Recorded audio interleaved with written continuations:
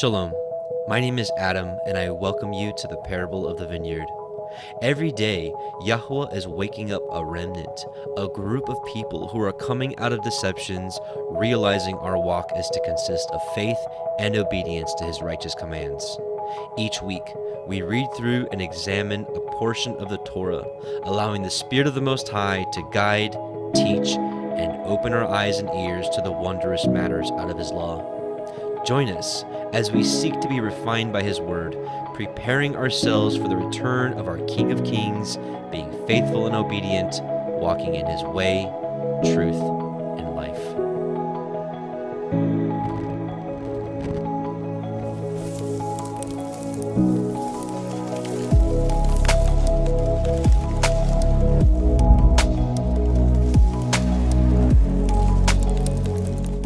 Hey, Shabbat Shalom, and welcome back, brothers and sisters. Welcome to the Parable of the Vineyard. My name is Adam, and I welcome you. This is our Torah portion reading. We're actually going to finish up Leviticus today. We're going to be covering Leviticus 21 through 27, finishing the book, and really excited to do so. We haven't done the Torah portions the last few weeks because we were camping out in the wilderness of Lebanon, praise the Most High, celebrating the Feast of Sukkot, and it was an amazing time. Just so much to talk about, but for another time. But just know that we had an amazing time, and yeah, hallelujah. And so, anyways, so we're going to catch up and kind of finish up Leviticus, and finish up. So let's start with some prayer, and I've got the shofar here, hallelujah. And we'll get started with the Torah portion. So, Heavenly Father, Yahweh Most High, we bless you and we praise you. Thank you for sending your Son, Yahushua HaMashiach. Father, thank you for grabbing hold of our lives. And thank you for not letting us die in our sins, O Yahweh, and drawing us unto your Son and drawing us unto your word, to truth, showing us the falsehoods of this world, Father, and revealing your truth. Thank you for your Sabbaths, your feast days. Thank you for giving us right ruling and instruction. Father, we ask that your Ruach HaKodesh, your Holy Spirit, would be with us as we study your word, only that we may understand you better, your character, what you're asking of us, and how to walk out the Torah with all of our heart, soul, and mind. We love you, and we bless you, and it's your Son, Yahushua's name we pray. Amen. Hallelujah. So, let's blow the shofars. Get your shofar ready. And we'll blow over here. Praise, yeah.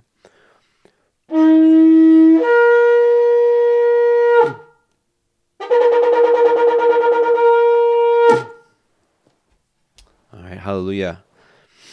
A weapon of warfare and a musical instrument. So we're going to be covering, again, Leviticus 21 through 27. So this is weeks 31, 32, and 33. So let's get right into it because, of course, we're going to have a lot to discuss. And so here we are, Leviticus 21. And what we'll do is we'll let the word audio play. So we'll listen to all of Leviticus 21. Then we'll sit down. We'll discuss some of the things that need to be discussed. So praise Yah. Let's listen in Leviticus 21. Praise Yah.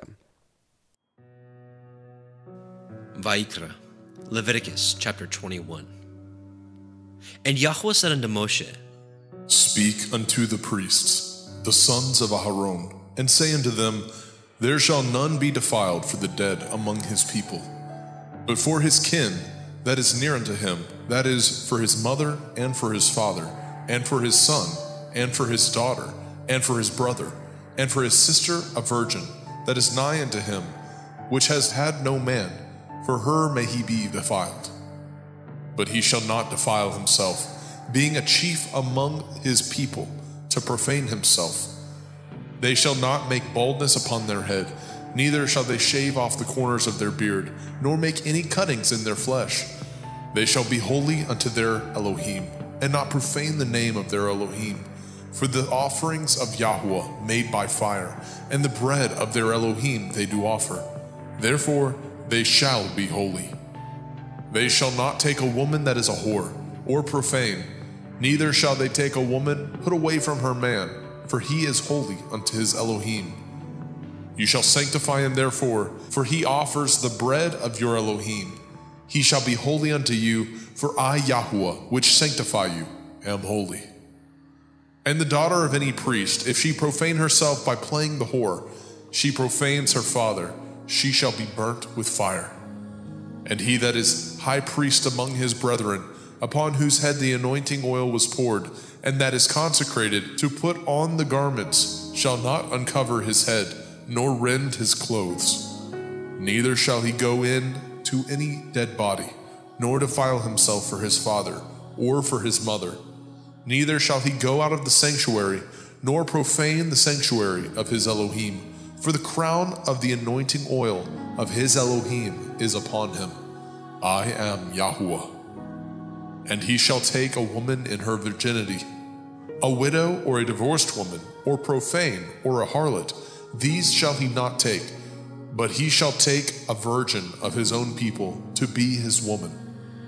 Neither shall he profane his seed among his people, for I, Yahuwah, do sanctify him.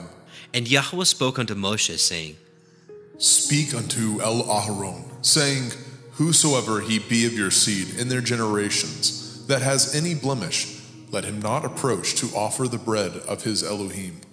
For whosoever man he be that has a blemish, he shall not approach, a blind man or a lame, or he that has a flat nose, or anything superfluous, or a man that is broken-footed, or broken-handed, or crook-backed, or a dwarf, or that has a blemish in his eye, or be scurvy, or scabbed, or has his stones broken.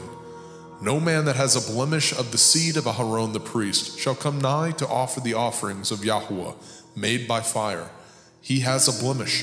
He shall not come nigh to offer the bread of his Elohim. He shall not eat the bread of his Elohim, both of the most holy and of the holy.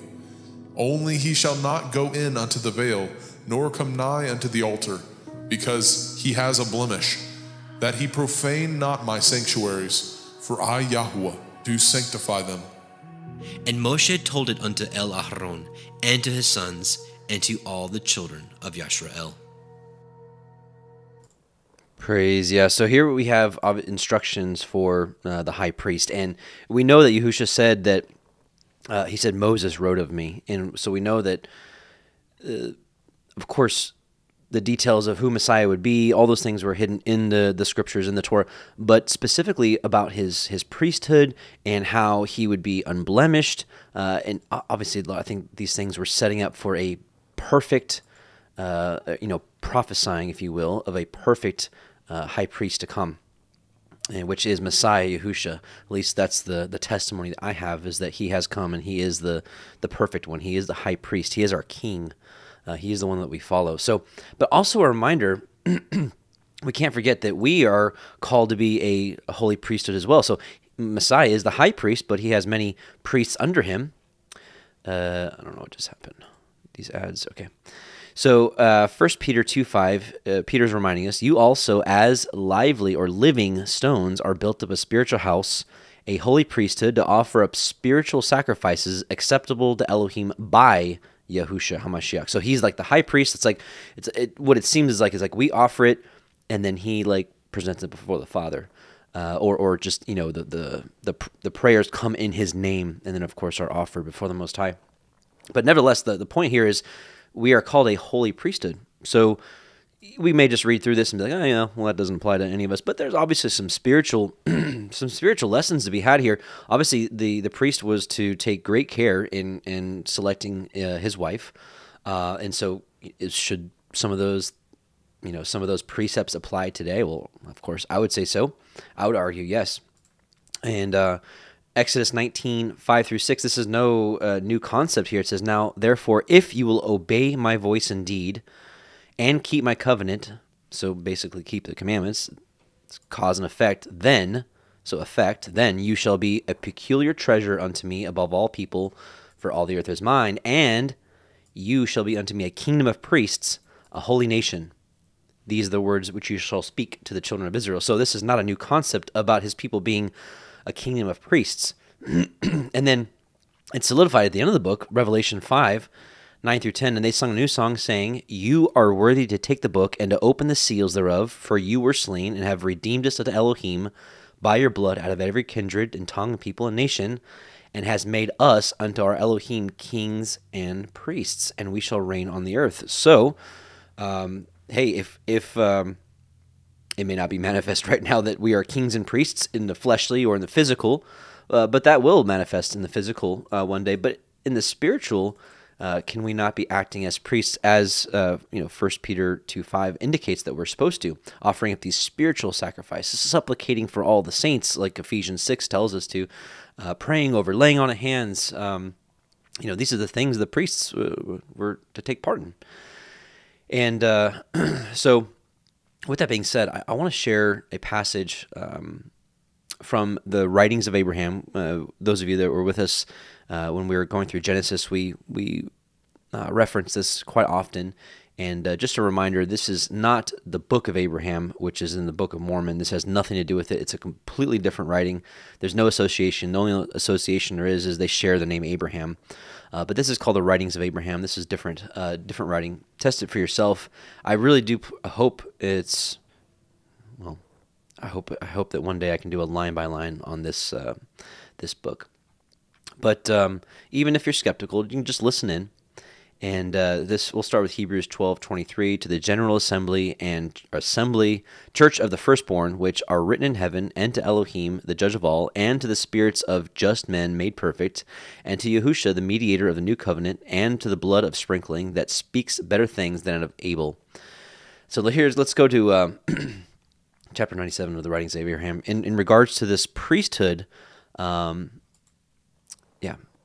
this is some of the most information we get about the Melchizedek priesthood, because, even in the book of Hebrews, Paul, who I think is the writer, is like, hey, I want to tell you more about Melchizedek, but it's like you keep needing to have to go back to the milk. I want to teach you these greater things, but he didn't even go on to teach it. So I think this is where a lot of the Melchizedek order information has been preserved and is available if someone wants to research it and read it, and it's still hidden for most.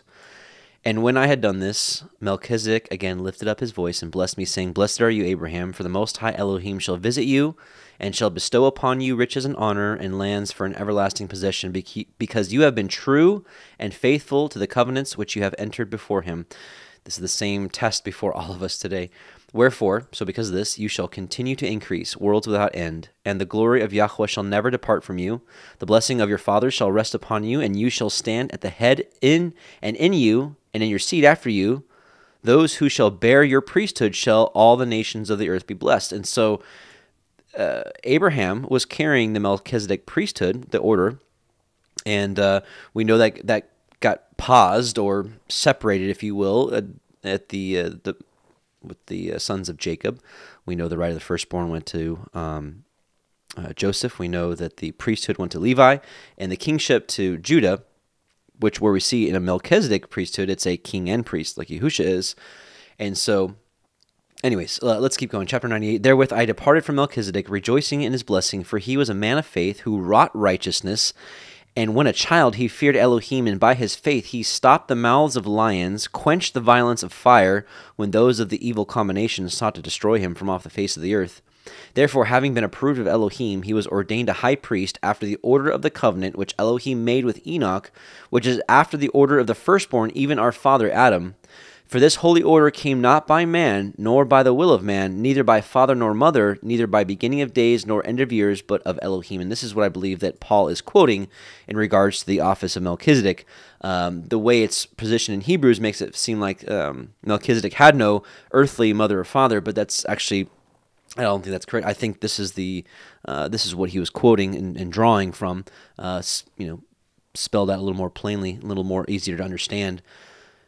For it was established in the beginning of the earth by the Ancient of Days, wherefore it is called the order of the ancients, and it was delivered unto men from the beginning by the calling of Elohim's own voice, according to his own will, through the voice of his priesthood, unto as many as believed on his name and were faithful until they had obtained. Behold, these could transcend the veil according to the will of Elohim, and commune with the general assembly and church of the firstborn in heaven, and many were caught up to be with them. For Elohim had sworn unto Enoch and unto his seed with an oath by himself, that every one being ordained after this order and calling should have power by faith to break mountains, to divide the seas, to dry up waters, to turn them out of their course, to put at defiance the armies of nations, to divide the earth, to break every band, to stand in the presence of Elohim, to do all things according to his will, according to his command, subdue principalities and powers, and by this, by the will of the Son of the only begotten of the Father, which was from before the foundation of the world. Hallelujah.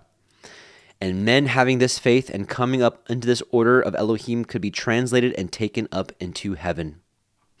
Now Melchizedek was a priest after this order, which is the holy order of Elohim. Therefore he obtained peace and shalom and was called the Prince of Peace.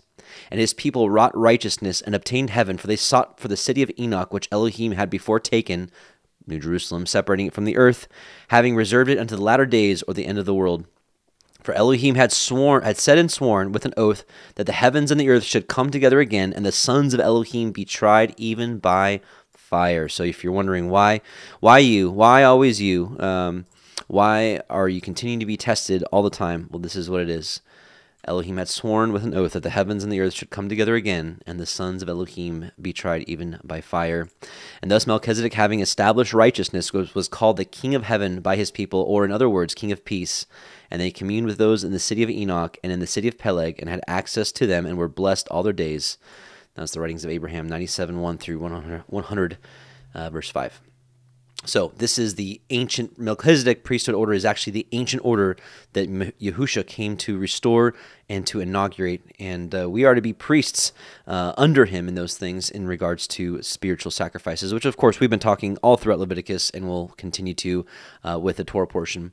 The other thing about Leviticus 21 I want to mention in regards to priests is there's a great deal of attention here in regards to taking a wife and how many instructions there are in regards to taking a wife and how serious the matter is. And so while we may not be the high priest, because this is in regards to the high priest, and consider Messiah, YHWH is the high priest, and he's the one that's supposed to take great care in selecting his wife.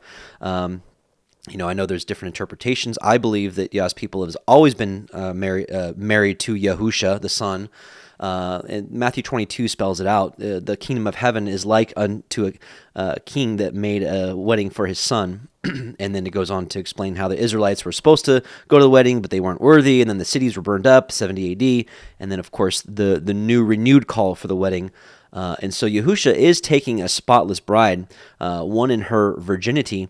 And so, obviously, you know what? I don't think I have this on the list here, but let's put this here. I think it's Colossians 1. Is it Colossians 1?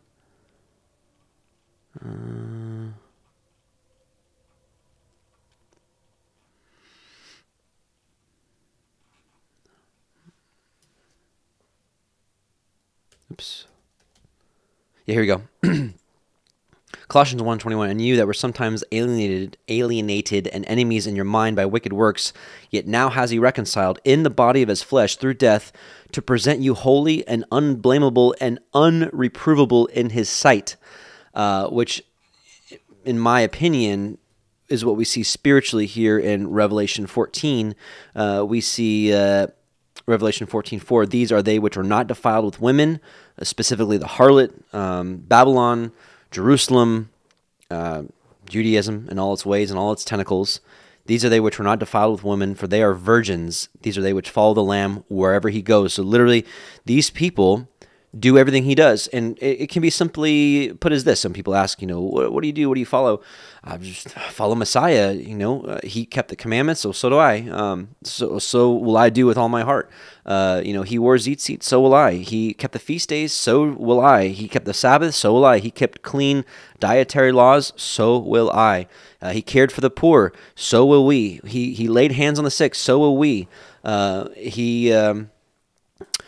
All the other stuff, right? Hallelujah. And so I'm getting a little off topic here, but getting back to it, the high priest is to take great care in selecting a wife, one in her virginity, not profane, not wicked, and so obviously, if we want to be that bride for us men, this seems really, really weird concept, but we'll just go with it, and we're going to trust Yah that we're supposed to be pure like a bride. But I also want to say, in a very, very physical sense, and a very Yeah, in a physical sense, selecting a wife for us now, men, should be also taken with great care. And there's a passage from the book of the Nazarene that I really would like to read here. It's let's see, the book of the Nazarene, chapter 12, verses 17 through 21. It's about selecting a wife, but also about instructing his children in Torah. So it says, if a man fails to instruct his children, or permit them to grow up unruly, he is a transgressor against the Torah. And is it not obvious this affects the children? Now listen to this. If a man chooses his wife for her beauty and charm because she pleases him, so really just choosing according to your eyes, and not for her wifely and motherly attributes, right, not going for the inside, he transgresses against the Torah. Does not the effect of this fall upon his children? If a man steal, Elohim will not chastise his children, but if that man be caught and crucified, his wife sold into bondage, will not his children suffer? So the point is made here. We should be selecting after the heart, not after the eyes. We should be people molded into the image of YHWH, into the image of his son, Yahusha. And let's not forget that when Yahweh was selecting a king, remember Samuel was like, surely this is the one. He's like, nah, I don't judge, after the eyes. I don't see as man sees, but he sees in the inner part. So likewise, when selecting a husband or wife, we should be looking for the inner man, the inner woman, and not just the outside. Should we be attracted to our spouse? Of course. But really, this is what we should be looking for, the inside. Anyway, so that's the point being made. I want to read these last two verses, because really it's so important. The Torah of Yahweh, as given in the books of wisdom, is unlike the laws of men. A man is responsible not only for what he does, but what he fails to do. And though he spends his whole life in prayer, at places of righteousness, but overlooks his obligation under the greater Torah, he is not free of transgression. And this verse is so relevant to our day. I being in this movement for some time, I've seen loads of people that forsake all sorts of earthly duties, parenting, loving their neighbor, just basic responsibilities of life, to show how much they're studying and how much they're serving Yah, but they're foregoing like basic things. This is why Paul says, if a man does not work, he does not eat. If a man does not provide for his house, he's worse than an unbeliever. And so we have to balance this. And the reason I say this is because I've seen quite a few people in this movement that do this. That do this right here. They think that they're doing right by just praising Yah all day and reading the scriptures all day, but foregoing their responsibilities, right? It says he is not free of transgression. The deeds of men are like pebbles thrown into a pool, sending out ever-widening ripples. And I assure you that all harm done by the ripples shall be counted against he who caused them, no matter how far distant it occurs. This is the Torah. Whatever a man transmits to his children, even down to the 10th generation, that shall be accounted against him. Likewise, if a man fails to do things he should for his children, that too will not be overlooked. When the day of assessment comes, there's no hiding. It will be like a net cast into the sea, which gathers up every kind of fish, some wholesome and others not. When full, it is drawn to shore, and the wholesome fish are placed in baskets, while the unwholesome are thrown aside. So it is at the time of assessment. The good go in one direction, and the transgressors in another. Hallelujah. Let's see. What else here? I think that's all we have for 21, and let's go on to 22. We have lots to cover, of course, today. We've got quite a few more chapters. So let's go on to chapter 22. Vayikra, Leviticus chapter 22. And Yahweh spoke unto Moshe, saying, Speak unto Aharon and to his sons, that they separate themselves from the holy things of the children of Yasharel, and that they profane not my holy name in those things, which they hallow unto me. I am Yahuwah. Say unto them, whosoever he be of all your seed among your generations, that goes unto the holy things, which the children of Yasharel hallow unto Yahuwah, having his uncleanness upon him, that soul shall be cut off from my presence. I am Yahuwah. What man soever of the seed of Aharon is a leper, or has a running issue, he shall not eat of the holy things until he be clean. And whoso touches anything that is unclean by the dead, or a man whose seed goes from him, or whosoever touches any creeping thing whereby he may be made unclean, or a man of whom he may take uncleanness, whatsoever uncleanness he has, the soul which has touched any such thing shall be unclean until evening, and shall not eat of the holy things, unless he wash his flesh with water. And when the sun is down, he shall be clean, and shall afterward eat of the holy things, because it is his food. That which dies of itself, or is torn with beasts, he shall not eat, to defile himself therewith. I am YHWH. They shall therefore guard my ordinance, lest they bear sin for it, and die therefore. If they profane it, I, YHWH, do sanctify them. There shall no stranger eat of the holy thing. A sojourner of the priest, or a hired servant, shall not eat of the holy thing. But if the priest buy any soul with his money, he shall eat of it, and he that is born in his house, they shall eat of his meat. If the priest's daughter also be married unto a stranger, she may not eat of an offering of the holy things.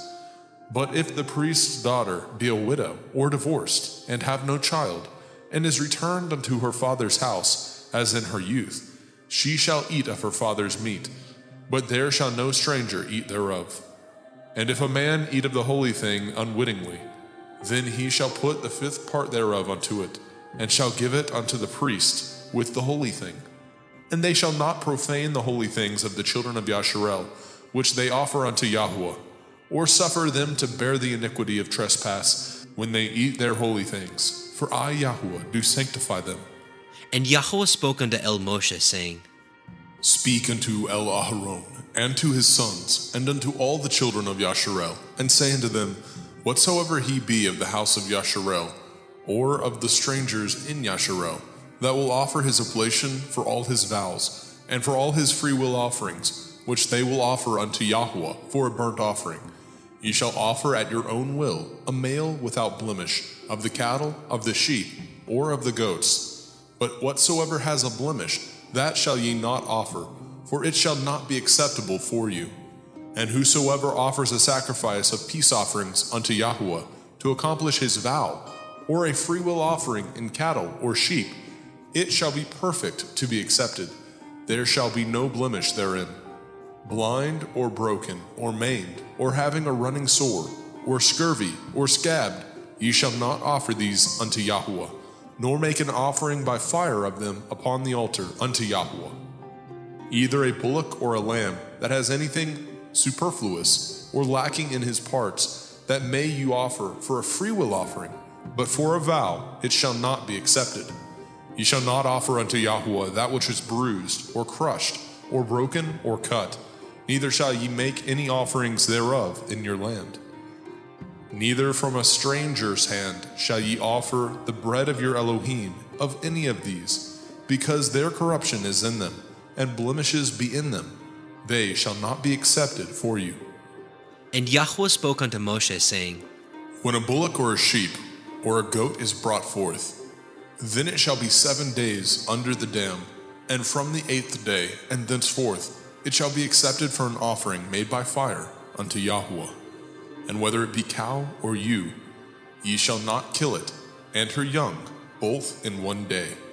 And when ye offer a sacrifice of thanksgiving unto YHWH, offer it at your own will. On the same day it shall be eaten up. Ye shall leave none of it until the morrow. I am YHWH. Therefore shall ye guard my commandments, and do them. I am YHWH.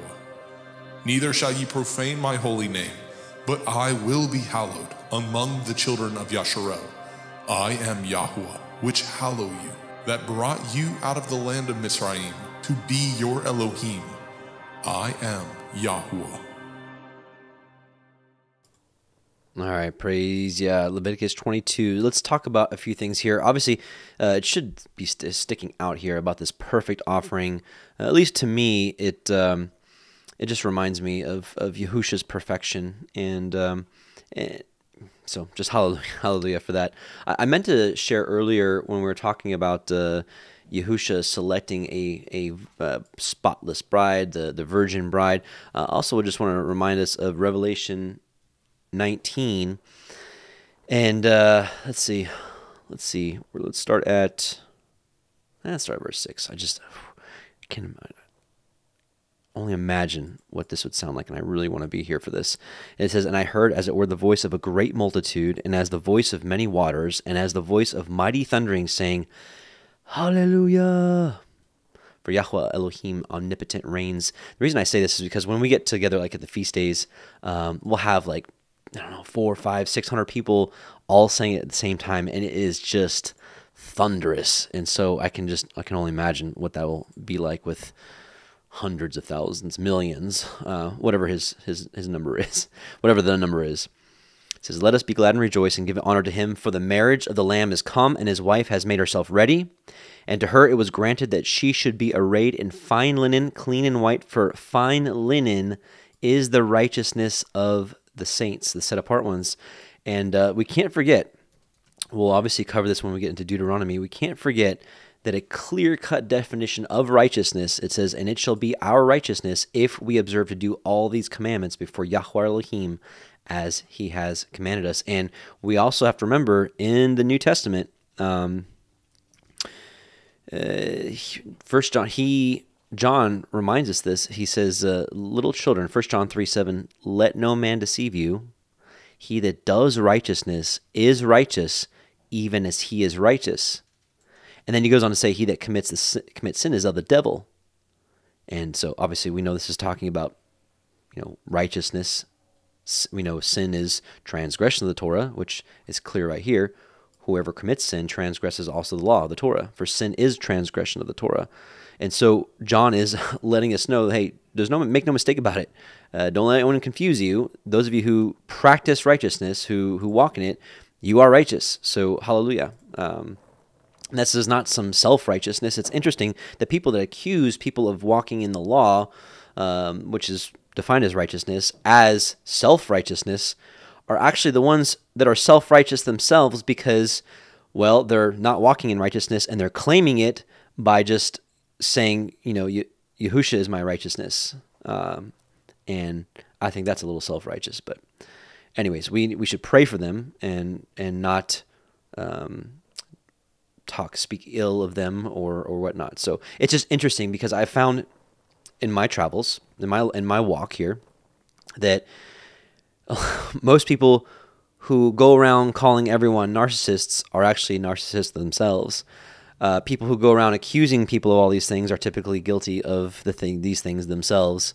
And so I know the world calls it projecting, but in a lot of ways, the end of that sinful, disastrous process is called he who digs a pit for others to fall in it will fall in it himself. And yeah. All right, so let's get back on topic here. Leviticus 22.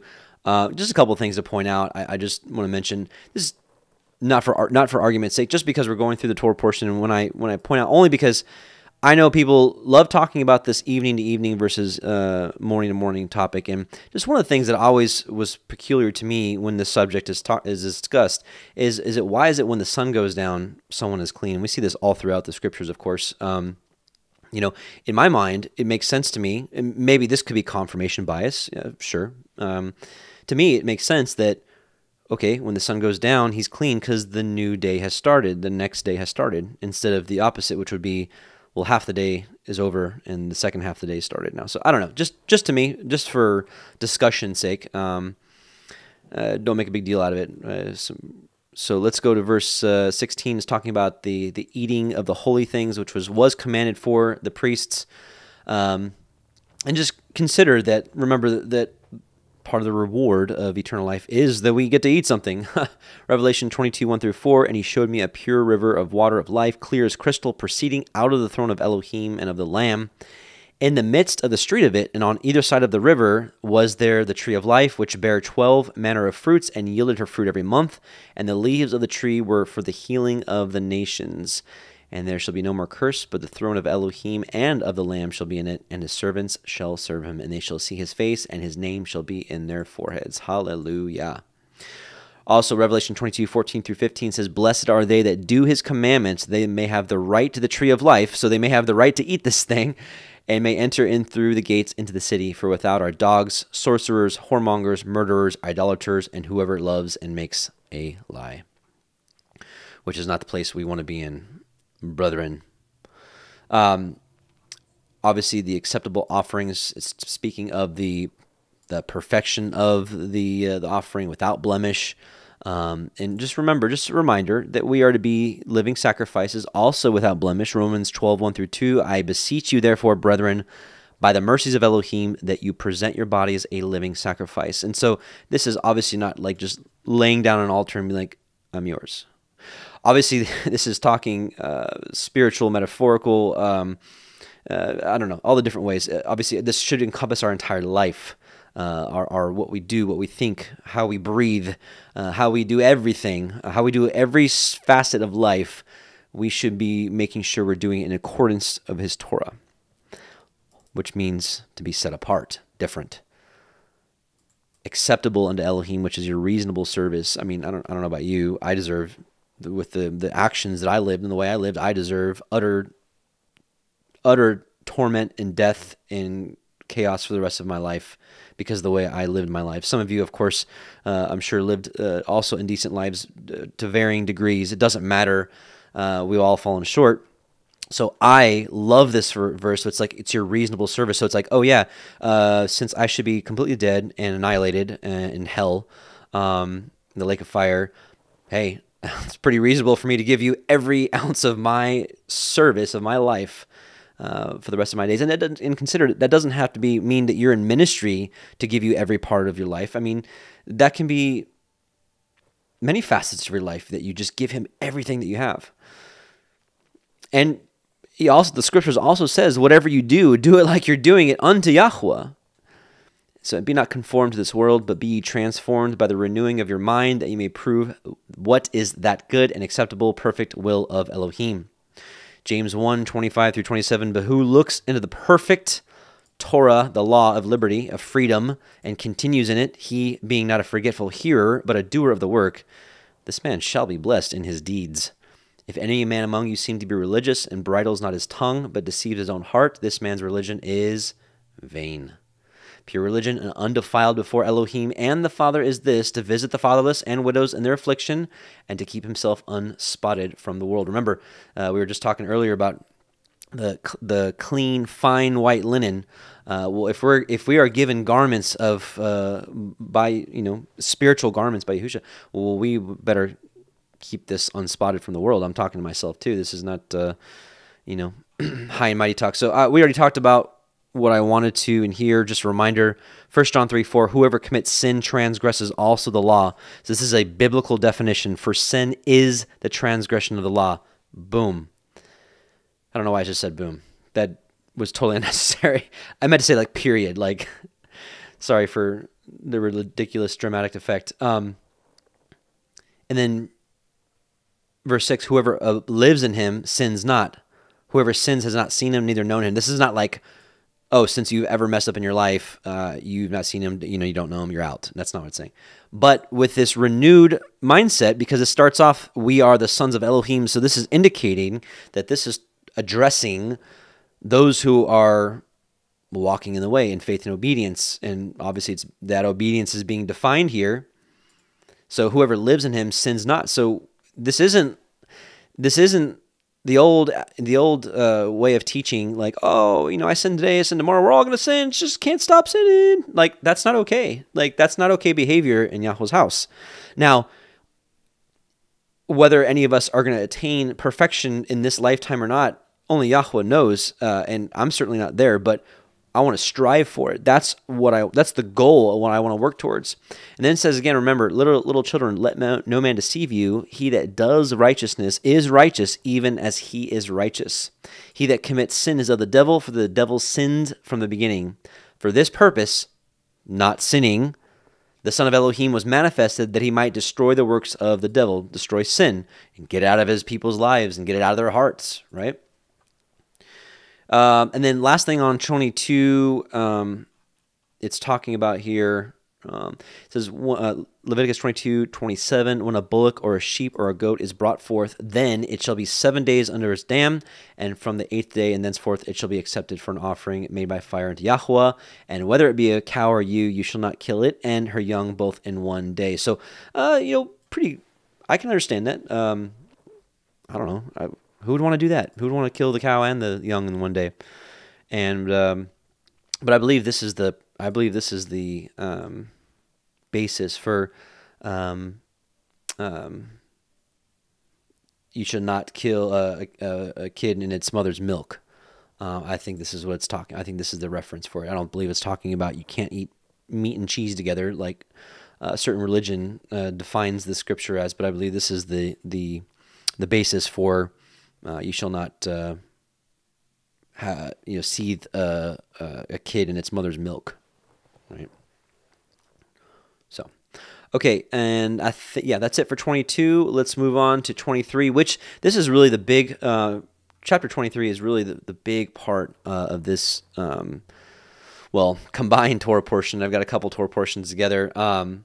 So doing the feasts, in my opinion, is one of the biggest things that we can do in these last days. And it's hard to see a group of people within this movement rising up and just really just kind of yelling at people to stop keeping the feast. You're profaning it. You're keeping it in a profane land and all this stuff, which we'll talk about here in a second. But I'm here to tell you as a witness, I believe with all my heart that Yahweh Most High is pleased with our attempts to keep his feast the best we can with whatever the calendar that we're currently convinced in our mind about, regardless of where we're at. So we'll talk about that in a second. So I'll tell you, keeping the feast days has been such an amazing part of this walk. And if you haven't participated in these yet, wow, I would just really encourage you to. It's just such a big part of this. And each feast points towards Messiah.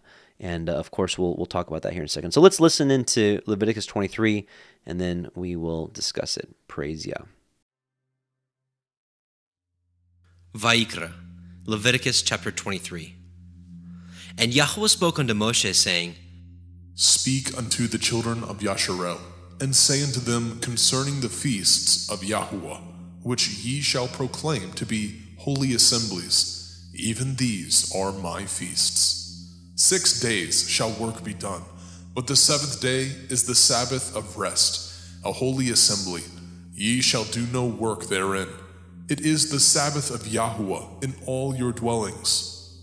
These are the feasts of Yahuwah, even holy assemblies, which ye shall proclaim in their appointed times. In the 14th day of the first month at evening is Yahuwah's Pesach. And on the 15th day of the same month is the feast of Matzah unto Yahuwah. 7 days ye must eat matzah, unleavened bread. In the first day ye shall have a holy assembly. Ye shall do no servile work therein, but ye shall offer an offering made by fire unto Yahuwah 7 days. In the 7th day is a holy assembly. Ye shall do no servile work therein. And Yahweh spoke unto Moshe, saying, Speak unto the children of Yasharel, and say unto them, When ye are come into the land which I give unto you, and shall reap the harvest thereof, then ye shall bring a sheaf of the first fruits of your harvest unto the priest. And he shall wave the sheaf before Yahuwah, to be accepted for you. On the morrow after the Sabbath, the priest shall wave it. And ye shall offer that day when ye wave the sheaf, a he-lamb without blemish, of the first year, for a burnt offering unto Yahuwah. And the meat offering thereof shall be 2/10 deals of fine flour mingled with oil, an offering made by fire unto Yahuwah for a sweet savor. And the drink offering thereof shall be of wine, the 4th part of a hin. And ye shall eat neither bread nor parched grain, nor green ears, until the selfsame day that ye have brought an offering unto your Elohim. It shall be a statute forever throughout your generations, in all your dwellings. And ye shall count unto you from the morrow after the Sabbath, from the day that ye brought the sheaf of the wave offering, 7 Shavuot. Sabbaths shall be complete. Even unto the morrow after the 7th Sabbath shall ye number 50 days, and ye shall offer a new meat offering unto YHWH. Ye shall bring out of your habitations 2 wave loaves of 2/10 deals. They shall be of fine flour. They shall be baken with leaven. They are the first fruits unto YHWH. And ye shall offer with the bread 7 lambs, without blemish of the first year, and 1 bullock, and 2 rams. They shall be for a burnt offering unto YHWH, with their meat offering and their drink offerings, even an offering made by fire of sweet savor unto YHWH. Then ye shall sacrifice 1 kid of the goats for a sin offering, and 2 lambs of the first year for a sacrifice of peace offerings. And the priest shall wave them with the bread of the first fruits for a wave offering before YHWH. With the 2 lambs, they shall be holy to YHWH for the priest. And ye shall proclaim on the selfsame day that it may be a holy assembly unto you. Ye shall do no servile work therein. It shall be a statute forever in your dwellings throughout your generations. And when ye reap the harvest of your land, you shall not make clean riddance of the corners of your field when you reap. Neither shall you gather any gleanings of your harvest. You shall leave them unto the poor and to the stranger. I am YHWH Elohim. And YHWH spoke unto Moshe, saying, Speak unto the children of Yasharel, saying, In the 7th month, on the first day of the month, shall ye have a Sabbath, a memorial of blowing of shofarot, Yom Teruah, the feast of trumpets, the day of the awakening blast, a holy assembly. Ye shall do no servile work therein, but ye shall offer an offering made by fire unto YHWH. And YHWH spoke unto Moshe, saying, Also on the 10th day of this 7th month is Yom Kippurim, the day of atonement. It shall be a holy assembly unto you, and ye shall afflict your souls, and offer an offering made by fire unto YHWH. And ye shall do no work in that same day, for it is Yom Kippurim, to make an atonement for you before YHWH Elohim. For whatsoever soul it be that shall not be afflicted in that same day, he shall be cut off from among his people. And whatsoever soul it be that does any work in that same day, the same soul will I destroy from among his people. Ye shall do no manner of work. It shall be a statute forever throughout your generations, in all your dwellings. It shall be unto you a Sabbath of rest, and ye shall afflict your souls in the 9th day of the month at evening. From evening unto evening shall ye celebrate your Sabbath. And YHWH spoke unto Moshe, saying, Speak unto the children of Yasharel, saying, The 15th day of this 7th month shall be the feast of Sukkot, tabernacles, for 7 days unto YHWH. On the first day shall be a holy assembly. Ye shall do no servile work therein. 7 days ye shall offer an offering made by fire unto YHWH. On the 8th day shall be a holy assembly unto you, and ye shall offer an offering made by fire unto YHWH. It is a solemn assembly, and ye shall do no servile work therein. These are the feasts of YHWH, which ye shall proclaim to be holy assemblies, to offer an offering made by fire unto YHWH, a burnt offering and a meat offering, a sacrifice and drink offerings, everything upon his day. Besides the Shavuot, Sabbaths of YHWH, and beside your gifts, and beside all your vows, and beside all your freewill offerings, which ye give unto YHWH. Also in the 15th day of the 7th month, when ye have gathered in the fruit of the land, ye shall keep a feast unto YHWH 7 days. On the first day shall be a Sabbath, and on the 8th day shall be a Sabbath. And ye shall take you on the first day the boughs of goodly trees, branches of palm trees, and the boughs of fig trees, and willows of the brook. And ye shall rejoice before YHWH Elohim 7 days. And ye shall keep it a feast unto YHWH 7 days in the year. It shall be a statute forever in your generations. Ye shall celebrate it in the 7th month. Ye shall dwell in sukkahs, booths, 7 days. All that are Yasharel born shall dwell in sukkahs. that your generations may know that I made the children of Yasharel to dwell in Sukkahs, when I brought them out of the land of Mitzrayim. I am Yahuwah Elohaikum. And Moshe declared unto the children of Yasharel the feasts of Yahuwah. And praise Yah indeed for the feasts of Yahuwah. So one thing since we're right here at the bottom, and I actually don't think I have it in the notes, but it says here in Leviticus 23:42, you shall dwell in Sukkahs 7 days. All that are Yasharel born shall dwell in Sukkahs. So some people are like, oh, well, I'm just a grafted in branch. I'm not. It's interesting. I think we went over it. I think is it Leviticus 19? I don't have the notes here. No.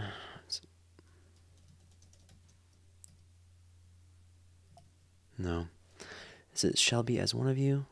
Anyways, it's I'm pretty sure I know it's in Leviticus. It says that those even the stranger that sojourns among you that offers an offering to Yahweh, he shall be even as one born among you. So just wanted to make that mention. And there's really should be no reason to want to excuse yourself from doing these. I'll tell you, we just got back from Sukkot, and that's why we didn't have the Torah portions the last few weeks. The Sukkot, it just gets so busy that there's just no time. Literally from the time you wake up to the time you go to bed, which sometimes is in the wee hours in the morning with those late night campfires. I just didn't have time. And but I really, those of you that don't have fellowship yet or an assembly, I would say, let this be the time that you find one before Passover comes up. We have about 6 months. Really find a fellowship to do this, because I don't know if you noticed, but all throughout this, it kept saying the assembly, the holy assembly, the holy assembly. And I'll tell you, I'm not judging anybody, for what you're currently able to do, not able to do. You may live in an apartment in the middle of the city, nobody, and you're doing the best you can in your living room. I'm not judging you. Hallelujah. But I'll tell you, being in the assembly, part of it, we're all scattered, but whether it's just, 2 or 3 other families to fellowship with, or an entire assembly, getting together and doing Yahweh's Shabbats, new moons, feast days, brothers and sisters, this is such a big part of life. I don't know how else to word this.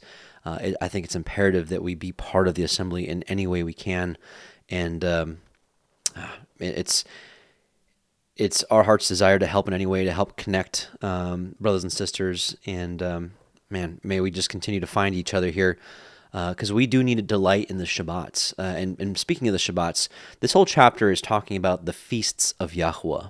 And consider that not they're not all called feasts. I think this is kind of a lazy word to call all these. These are the Moedim, is the Hebrew word. And during some of these Moedim, appointed times, they are feasts. We feast to him, and some not. We'll talk about that in a sec. But the Shabbat in general is a Moed. It's an appointed time, like it's an appointment. Like we're supposed to meet with Yahweh, our Father, on these occasions. We're supposed to meet on the Sabbaths weekly. We're supposed to meet on the new moons monthly, and we're supposed to meet at the other appointed times, which is what the rest of this chapter talks about. But the point is, the Sabbath itself is a weekly appointment with Yahweh Most High. And just a quick reminder, Isaiah 56, 1-8, thus says Yahweh, keep ye judgment and do justice, for my salvation is near to come, and my righteousness to be revealed. Blessed is the man that does this, and the Son of Man that lays hold on it, that keeps the Sabbath from polluting it, and keeps his hand from doing any evil. Neither let the son of the stranger, the foreigner, right, that has joined himself to Yahweh speak, saying, Yahweh has utterly separated me from his people. So he's like, don't say that. Neither let the eunuch say, behold, I'm a dry tree. For thus says Yahweh unto the eunuchs that keep my Sabbaths, and choose the things that please me, and take hold of my covenant, even unto them will I give in mine house and within my walls a place and a name better than of sons and daughters. I will give them an everlasting name that shall not be cut off. And this began with those who, it talks about the Sabbath. The Sabbath is a big part of this. And consider in many instances here, it doesn't really show true in the English, but these Sabbaths are plural. And so I don't think it's just talking about his weekly Sabbath, but his feast days in general. Also, the sons of the stranger that join themselves to Yahweh to serve him and to love the name of Yahweh, to be his servants, everyone that keeps the Shabbat from polluting it and takes hold of my covenant, even them will I bring to my holy mountain and make them joyful in my house of prayer. Their burnt offerings and their sacrifices shall be accepted upon mine altar, for my house shall be called a house of prayer for all people. Yahweh Elohim, which gathers the outcasts of Israel, says, Yet I will gather others to him beside those that are gathered unto him. Hallelujah. Great foreshadowing, of course, of gathering all the nations to be one fold. And just a reminder of Ezekiel, this is part of the denunciation of Israel. I'm just going to read a few verses here. It says, And I gave them, verse 11, I gave them my statutes and showed them my judgments, which if a man do, he shall even live in them, like live forever. Moreover, also I gave them my Sabbaths, plural. So this is not talking about just the weekly Sabbath, but the Sabbaths throughout the Moedim, the appointed times, the feast days, if you will, to be a sign between me and them, that they might know that I am Yahweh that sanctifies them, right? So he's like, hey, do these feasts that honor me, that honor my son, that are all about my son. And so this is a huge part, brothers and sisters, about walking in the Torah, keeping the commandments. And here, just another exhortation, Hebrews 10. And again, I'm not judging anyone. This is just an encouragement that if you're like, don't have any fellowship, brothers and sisters, look for it with all your heart. Don't just feigntedly say, oh, I looked and I can't find anyone.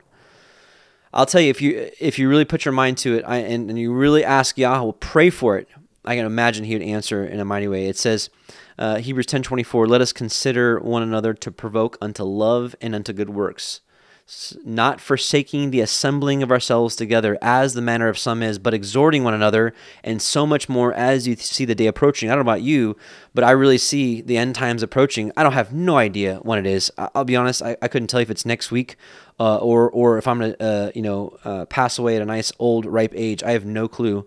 To be honest with you, no man knows the day, the hour. I humbly admit that in my feeble attempts of trying to discern exactly when he's coming back. But the point is we know it's soon. It doesn't take someone of massive intelligence to recognize that. I want to read something from before we get into all the feasts, I want to go over John 4. This is when Messiah is talking to the woman at the well. She says, our fathers worshipped in this mountain, Samaria, and you say that in Jerusalem is the place where men ought to worship. And so this is basically, she's paraphrasing or loosely quoting Deuteronomy 16, which says that, we can't do the Passover anywhere else other than the place where he sets his name, which, of course, is interpreted as Jerusalem. And so, of course, during the time of Yahusha, when the temple was there, before the destruction, before the dispersion, yes, that's where one would go. But listen to what Messiah says. Yahusha says to her, woman, believe me, the hour comes when you shall neither in this mountain nor yet at Jerusalem worship the Father. And we know this is talking about the feast days and the offerings because that was the requirement. It wasn't about the weekly Sabbaths, it wasn't about the new moons, it was the 3 commanded feast days where they had to go to Jerusalem to worship, to offer their offering. They couldn't do it anywhere else. So Yahusha is directly talking about the feast days here because Yahusha says, woman, believe me, the hour comes when you shall neither in this mountain nor yet Jerusalem worship the Father, or aka do the feast days. And then what's interesting is in the book of the Nazarene, you have the same passage with actually a little more detail and a little more, said a little more succinctly. And so this is Nazarene 6:46 through 47 says, the Samaritan woman said to Yahusha, Master, I can see you are one of those special people who know all things. Prophet. Now tell me, is it true what your people tell us that we should worship at the temple at Jerusalem to reach the ear of Elohim? For he is only there and not on Mount Gerizim, which is Samaria. Yahusha told her, be assured the time is coming when the place of worship is unimportant. For Though your people worship without understanding the nature of worship, while the Yahudim worship with this knowledge, neither know the true nature of worship. The time is coming when all who understand the nature of worship will do so in Ruach, in the Spirit, and in the light of truth. And he specifically says the place of a place of worship is unimportant. And furthermore, brothers and sisters, we have to recognize that it's because the Spirit of the Most High dwelt at the temple in Jerusalem. Well, that temple departed in Ezekiel 9. We read all about that. And then, of course, the temple was destroyed, so he's not there. And I'll tell you, I don't believe his Spirit is dwelling in Jerusalem, the den of dragons, the habitations of devils, a place of screeching owls, a place where the abomination is set up on the Temple Mount. And so his Spirit's not there. Where is his Spirit, assembly of the Most High? Well, of course, it's in you. It's in his people. So wherever his people are assembling, there he is in the midst of that. He said that himself. Where 2 or 3 are gathered, there I am in the midst of you. His Spirit is dwelling there. Don't let these whoever they are, tell you that you can't do the feast days in a foreign land. Read the book of Tobit. He did it. And regardless of that, there's lots of verses that can be thrown back and forth. I'm here to that Messiah already settled this debate. And I'm following what Messiah says, and so I'm keeping the feasts in a foreign land. Hallelujah. It's the joy of my life, and praise yeah. All right, so let's talk about some of the feasts here. And the Passover here, obviously we know this is in connection to our Messiah. I think, of course, I'm sure everyone knows that here. But 1 Corinthians 5:7 says, "Purge out, therefore, the old leaven, that you may be a new lump, as you are unleavened. For even Messiah, our Passover, is sacrificed for us." And actually, I don't even know why I didn't put the verse before. What am I thinking? Oh, wait. Is it? Yeah, okay. This is the next verse. So Paul is plainly telling us that Messiah is our Passover lamb. And then he says, "Therefore, let us keep the feast." So some people are like, don't do it. Don't eat lamb. Don't do any of this because Messiah, fulfilled it all for us. I mean, that just goes right back to the same old thing that the false doctrines we learned in the church, that, we didn't have to do the law because Yahushua did it for us. And so, people are saying the same thing now, which in love, I rebuke. That I believe Messiah and Paul literally says, "Therefore, let us keep the feast." So praise, yeah. So obviously Messiah so when we do the Passover, we're doing it in honor of Messiah, the true spotless lamb. And in my opinion, I could be wrong, when we don't do it because of a verse that is being misused and misunderstood, I think we're dishonoring Messiah. This is all about honoring him, the true spotless lamb. We also know that during this feast, the Passover is really part of the whole unleavened bread week. In the whole unleavened bread week, you have the inauguration meal, which is the Passover, and then, of course, in the midst of it, you also have first fruits. So you really have 3 feast days all kind of rolled into one. The Passover, which is all about, of course, Messiah being slain, his blood covering our homes, protecting us from the destroyer. From death. The scriptures even says that the lamb is part of the marking process. Boy, this is gonna be a long Torah portion. I can smell it. And it says, yeah. And so the blood, right? The blood of the lamb shall be. So it doesn't say the blood, but this is obviously talking about the lamb right here. The blood shall be for you a token. The KJV says token. This is the Hebrew word ot, which means sign. Right, or mark, and the blood shall be for a mark or a sign upon the houses. And so in a spiritual way, Yahushua's blood is a sign or a mark on our house, the temple of the Ruach HaKodesh. Hallelujah. Praise Yah indeed. Let's go to, I already had that. Okay, my apologies. Okay, so also during this feast is of course the feast of unleavened bread, which Yahushua is our unleavened bread. Leaven could be interpreted as sin. That's the number one interpretation. The number one answer, if you will, is sin. The number 2, though, is the doctrine of men. But John 6:35 says, Yahushua said to them, "I am the bread of life. He that comes to me shall never hunger, and he that believes on me shall never thirst." He is the bread, right? So he is of course, the heavenly manna, but he's also the unleavened bread. Check it out. Matthew 16:6 says, Yahushua said to them, "Take heed and beware of the leaven of the Pharisees and the Sadducees, which during the week of unleavened bread, we're not to eat any bread with any leaven in it," which is what, makes the bread puffed up and, makes it rise. Unleavened bread is more like flat cakes. If you've ever had pita bread, more like, or tortillas. So anyways, but take heed and beware of the leaven of the Pharisees and Sadducees. So there's a spiritual lesson to be learned during the week of unleavened bread. Matthew 16:11-12 says, "How is it that you do not understand that I spoke it not to you concerning bread, like physical bread, that you should beware of the leaven of the Pharisees and Sadducees? Then understood they how that he bade them not beware of the leaven of bread, but of the doctrine of the Pharisees and the Sadducees." So leaven during the week of unleavened bread, that can be also a reminder every year to make sure that we're not abiding in the doctrines of men, but only in the doctrine of Yahweh Sabaoth himself through the preserved word we have today. Exodus 12:15 says, 7 days shall you eat unleavened bread. Even the first day you shall put away leaven out of your houses. For whosoever eats leavened bread from the first day until the seventh day, that soul shall be cut off from his people. And so just also it's a reminder to let us know that if we do abide in the doctrines of men, well, it's going to result in death, because you can't abide by the commandments of men and the commandments of Yahweh in regards to reverence for Yah. Because when I say the commandments of men, make no mistake, I'm not talking about the laws of the land. I am in full agreement that we are to keep the laws of the land that are not in contradiction to the law of the Most High. When I'm talking about the laws of men, I'm talking about the added man-made traditions that you see all throughout Judaism and Christianity and things like that. And so that's a reminder that, hey, the direction of man-made doctrines, man-made commandments is going to be death. So Exodus 12:18-19 says, "In the first month, on the 14th day of the month at evening, you shall eat unleavened bread until the 21st day of the month at evening." So basically saying, we're supposed to eat unleavened bread for 7 days. And what's interesting about this is, again, I'm bringing it up only because it's brought up all the time.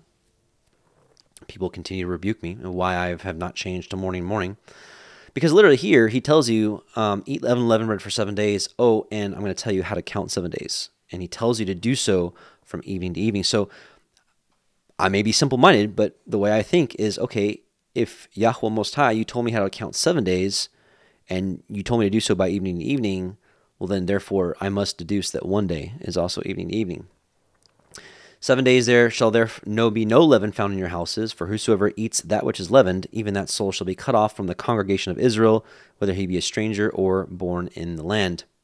Exodus 13:7-10, "Unleavened bread shall be eaten 7 days, and there shall be no leavened bread seen with you, neither shall there be leaven seen with you in all your quarters. And ye shall show your son in that day, saying, This is done because of that which Yahweh did unto me when I came forth out of Egypt. And it shall be for a sign," or a mark, there's that same Hebrew word, "upon your hand, and for a memorial between your eyes." So listen, we like to talk about the mark of the beast so much, about how it's on the hand and the forehead. Look, brothers and sisters, when we walk in the commandments, and so that's why when we walk in the feast days, he's literally marking us that, hey, you are mine. And so what a dangerous doctrine for people who say that they're followers of Yahushua to not keep the feast days. They're literally encouraging people not to be marked by Yahweh. What a rough seat to be in. May Yahweh bless them and give them eyes to see. But literally he's like, I'm going to mark you that you're mine when you keep the unleavened bread week. That Yahweh's Torah may be in your mouth, for with a strong hand has Yahweh brought you out of Egypt. You shall therefore keep this ordinance in a season from year to year. So you can either listen to men or you can listen to Yahweh, and this is what he told us to do. As for me and my house, we're going to serve Yahweh with all of our heart, soul, and mind. Hallelujah. Yahweh. All right, let's talk about the Feast of First Fruits. And by the way, so those you're like, when's Passover? So it's going to be roughly 5.5 months from now. I'll get you some dates soon. Which we have the downloadable calendar for 2025 in the description box if you want to take a look at it. Let's talk about first fruits. Let's also rejoice in our Messiah. 1 Corinthians 15:20-23, it says, "But now is Messiah risen from the dead, and is become the first fruits of them that sleep. For since by man came death, by man came also the resurrection of the dead. For as in Adam all die, even so in Mashiach shall all be made alive. But every man in his own order, Mashiach the firstfruits, afterward they that are Messiahs at his coming." So Messiah is the first fruit. So when and again, the first fruits is in the midst of the week of unleavened bread. So listen, when we're celebrating it and celebrating it in our current day, we're celebrating that Messiah is our spotless lamb. We're celebrating that he is the unleavened bread, and he brought the pure doctrine from heaven, from our heavenly Father, right? And that he is the first fruits of the resurrection. So when we do these feast days, we're literally honoring and celebrating him. Let no one take you away from the Torah of the Most High through beguiling speech. And typically rough, beguiling speech. Every time I've heard this not keep the feast day doctrine presented, observe the fruit, brothers and sisters. Observe whether there's love, joy, peace, patience, kindness, gentleness, long-suffering, and self-control in the midst, and kindness in the midst of what they do. Let's talk about Shavuot, the Feast of Weeks, and some of the spiritual implications here. John 16:7, nevertheless, I tell you the truth, the Torah, it's expedient for you or beneficial for you that I go away, as in being sacrificed, the Passover lamb. For if I go not away, the Comforter, or the Ruach HaKodesh, the Holy Spirit, will not come unto you, but if I depart, I will send him unto you. Acts 1:4, and being assembled, again, this is kind of the theme of this week's Torah portion, is getting together. Let me tell you, brothers and sisters, there's protection in the assembly, and I feel bad for people that are on a lonely island. If you look at the patterns of how wolves attack, they try to isolate and get away from the pack, the group, from the herd, if you will, because they're much easier to attack by themselves, alone. I'll tell you, I love the assembly of Yahweh, and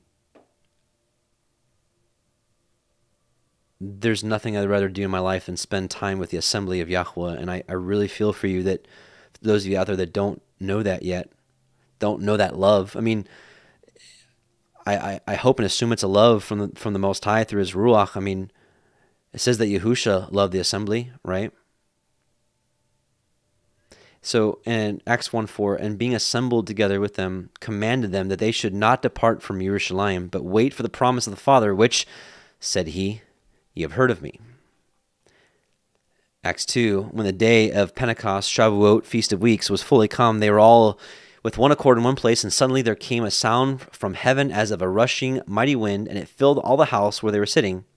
And there appeared unto them cloven tongues like as of fire, and it sat upon each of them. And they were all filled with the Holy Spirit, the Ruach HaKodesh, and began to speak with other tongues as the Spirit gave them utterance. Big day. Hallelujah. So, also something to consider on the Shavuot, the Feast of Weeks. This is known as the time of the giving of the covenant, and in what we understand now, spirit and truth. Earlier we were at John 4, and I actually didn't read far enough for this point. We read the woman, and then going back, and he was like, hey, Jerusalem, there's going to be a time when they're going to worship in this mountain or at Jerusalem. But then it says here, verse 23, but the hour comes and now is when the true worshipers shall worship the Father in spirit and truth, for the Father seeks such to worship him. Elohim is a spirit, and they that worship him must worship him in spirit and truth. And so it's interesting, Shavuot, thousands of years ago, back in the time of the Exodus, the time of Moshe, the truth, the Torah, was given at Shavuot. And then, of course, thousands of years later, the time of the apostles, the Spirit was given broadly. Not that there was the first time the Spirit was ever given. Moses had the Spirit, David had his Spirit, even Saul had his Spirit for a while, and many others had the Spirit of Yahweh.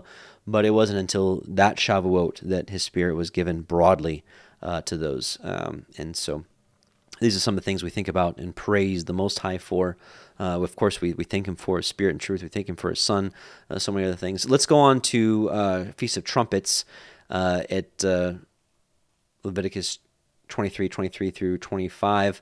In short, there's not a whole lot to this feast day that we have here, but in short, this is the announcement of the return of Yahusha.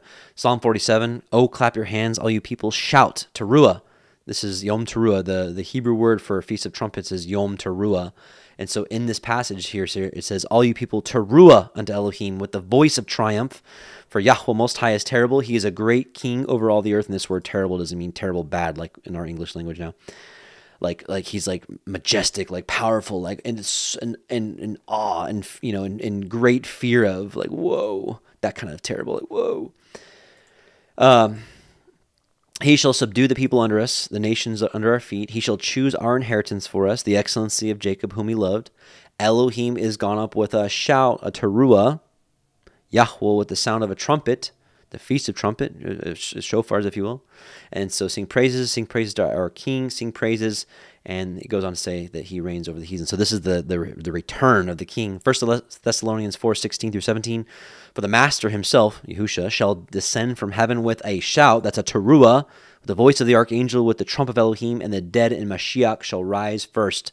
Then we which are alive and remain shall be caught up together with them in the clouds to meet the Master in the air, and so shall we ever be with the Master. So this is the return of Yahusha, and this is the announcement of the coming day of Yahweh, which we'll see here in Joel 2:15 through. I'll just do 15.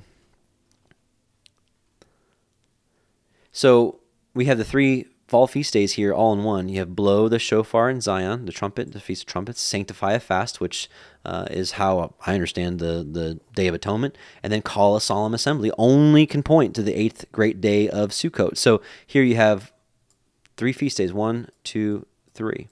And so this is the return of Yahusha. This is the destruction, the fall of the kingdoms, the destruction of Babylon and those with her.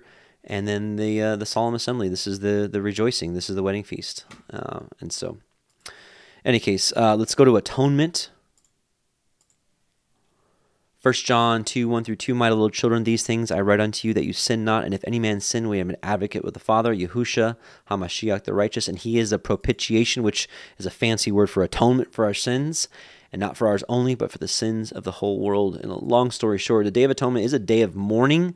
It is a day of afflicting yourself. I do believe it's a day of fasting. I think Joel is a really good witness. Also, when you search the scriptures and you talk about afflicting yourself, because it says, for whatsoever soul it be that shall not be afflicted in that day, he shall be cut off from his people. Now, it doesn't say whoever doesn't fast in that day shall be cut off, but hey, I'll tell you, the scriptures truly define afflicting yourself as a fast. And then here another, I think, strong witness is you have the 3 feast days, specifically because this Ha'atzeret, the Shemini Ha'atzeret, the 8th day, the 8th great day, the solemn assembly, this only points to the 8th great day of Sukkot. So since you have witness number 1, blow the shofar in Zion, as the Feast of Trumpets, and you have witness 2 as the solemn assembly, as the 8th great day of Sukkot, by implication and a reasoning mind can say, wow, all right, this clearly shows us that the Day of Atonement is for fasting. Praise. Yeah, for more on that, we have a video dedicated to the Day of Atonement. And by the way, I'm really going quickly through all these feast days. If you go to our Parable of the Vineyard YouTube channel, you go to the playlist, there should be a feast day playlist where we go through each one individually and discuss a lot more, because each feast day deserves its own study and not just a breeze through. Also, I just want to make mention that every matter that Yahweh, especially every debatable matter, is established by 2 or 3 witnesses. And it's interesting that we in the Feast of Unleavened Bread, it's commanded to do it evening to evening. Their second witness here is, of course, the Day of Atonement, evening to evening. Some would argue, well, those are the 2 exceptions. Everything else is morning to morning. I just find it interesting that he never commands us to do anything morning to morning in regards to a Shabbat or a feast day. But when it comes to these 2 witnesses, they're right there in our face. And for me, at least in my reasoning mind, hey, you gave me 2 solid witnesses right there that have to do with your feast days. I'm going to apply that to the rest. And we see this also, and we see how a precept in one feast day can apply to another. And the reason I say that is because Yahweh kind of hid that also. Let's see. Okay, we know that Passover is not the only feast where people feast. If nothing else, at minimum, Sukkot. Right? And so, but in Sukkot, there's commanded Sabbaths, but it doesn't say anything about how people are going to eat, and it's a Sabbath. So here's the heart of the Father, and this is how one can apply one precept in one feast day to another. It says, this is Exodus 12:16, and in the first day, this is talking about unleavened bread, there should be a holy convocation, and in the 7th day there shall be a holy convocation to you. No manner of work shall be done in them, save that which every man must eat. that only may be done of you. So only in the Passover do we have the heart of the Father. So like, okay, well, if we can't do any work, how do we eat? Oh, okay. No work, but only that which, basically cooking, only that may be done of you. Okay, so he told us in Passover. Well, what do we do now for the Sabbath? What do we do for Sukkot? What do we do for all these other feast days where people need to eat? He already told you right here. This is his heart. And so my point is, when it comes to the evening to evening argument, he already told you his heart of how to look at the matter. So that's just how I understand it. Blessings. All right, so Sukkot. We just got done celebrating Sukkot. It's literally the best time of the year. I mean, whatever Christmas was to people, Sukkot is 100 times better. You know, I remember Christmas leaving people broke, drained, and cranky and hungover. What I see here at the Feast of Tabernacles and other feasts where people get together, I see cups, spiritual cups being refilled. I see people being built up. I see people establishing friendships and relationships that last forever. I see the culmination of loving one another coming together at these. And so Sukkot 2024 was no exception to that. Probably one of the best. So praise, yeah. But so literally, it's literally an 8-day camping trip. I mean, and it's so much fun, especially we've been doing it over the last 4 years. You know, even people that don't live in the same state, our children see each other, you know, twice a year usually. We usually, you know, camp out big for Passover and unleavened bread, and also for Sukkot. And it's become the joy of our lives. Like, this is how our children are being raised up. They're being raised up in you know, a couple times a year, going these long camping trips where they're just spending so much time with other brothers and sisters. And you know, if spiritually, in the spiritual realm, if we're like lights, right? If our ruach should be like shining lights, you know, what happens when you take one match and light it? You go, okay, you got this little thing. What happens then if you light the whole matchbook, right? Well, what happens if you get 500 matchsticks together? That's what happens at these feast days. And that's why I'm really, if someone has convinced you not to do these feast days anymore, really to pray about it. This is a huge part of what Yahweh is, how he's told us to live life. And to just cut all that out on a technicality, because the scripture said it's supposed to be in Jerusalem, when Messiah already told you, right? Hey, he already settled this entire debate for us. But if you have not celebrated a Feast of Sukkot yet, brothers and sisters, this is some of the highlights of our lives. And part of the spiritual implications here, of course, and let's see. It's talking about, you shall dwell in booths 7 days. All that are Israelite born, you shall dwell in booths, that your generations may know that I made the children of Israel to dwell in booths when I brought them out of the land of Egypt. I am Yahweh Elohim. I'll tell you, it's also neat when you get hundreds of people together, or even just dozens, whatever. It doesn't have to be a big Sukkot. It can be 30 of you. It can be 20 of you. But when you get together and you live a life that's a little freer of some of the modern conveniences, right? It's nice. People get together, they share things. It's real community. Basically, people get a sneak peek of what it's like to live in community for a week, 8 days. Some people really love it, and some people aren't ready for it. John 1:14, and the Word was made flesh and dwelt among us, and we beheld his glory as the glory of the only begotten of the Father, full of grace and truth. So in a partial way, Yahusha did fulfill Sukkot in that he dwelt among us. And so part of Sukkot is, in the millennial reign will be the end time significance of Sukkot is it's a picture of the millennial reign, and we'll dwell with him for 1,000 years. But of course, the Son of Man did come down and dwell with us physically for a time, and will do so again in the future. Zechariah 14:16-19, and it shall come to pass that everyone that is left of all the nations which came against Jerusalem shall even go up from year to year to worship the King, Yahweh Sabaoth, and to keep the Feast of Tabernacles. And it shall be that whoever will not come up of all the families of the earth unto Jerusalem to worship the King, Yahweh Sabaoth, even upon them shall be no rain. And if the family of Egypt go not up, and come not, that have no rain, there shall be the plague, wherewith Yahweh will smite the heathen that come up not up to the Feast of Tabernacles. This shall be the punishment of Egypt, and the punishment of all nations that come not up to the Feast of Tabernacles. So, hey, good idea to start practicing Feast of Tabernacles now. Hallelujah. Okay, let's go to Leviticus 24, I think we spoke enough about the generalities of the feast days and the call to actually walk in them. And a loving rebuke to those of you out there who are instructing the house of Israel not to do these feast days. Yeah. Let's go to Leviticus 24, and then we'll talk about it. Praise Yah.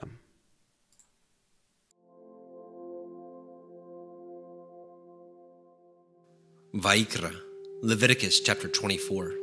And Yahweh spoke unto Moshe, saying, Command the children of Yasharel that they bring unto you pure olive oil, beaten for the light, to cause the lamps to burn continually, without the veil of the testimony.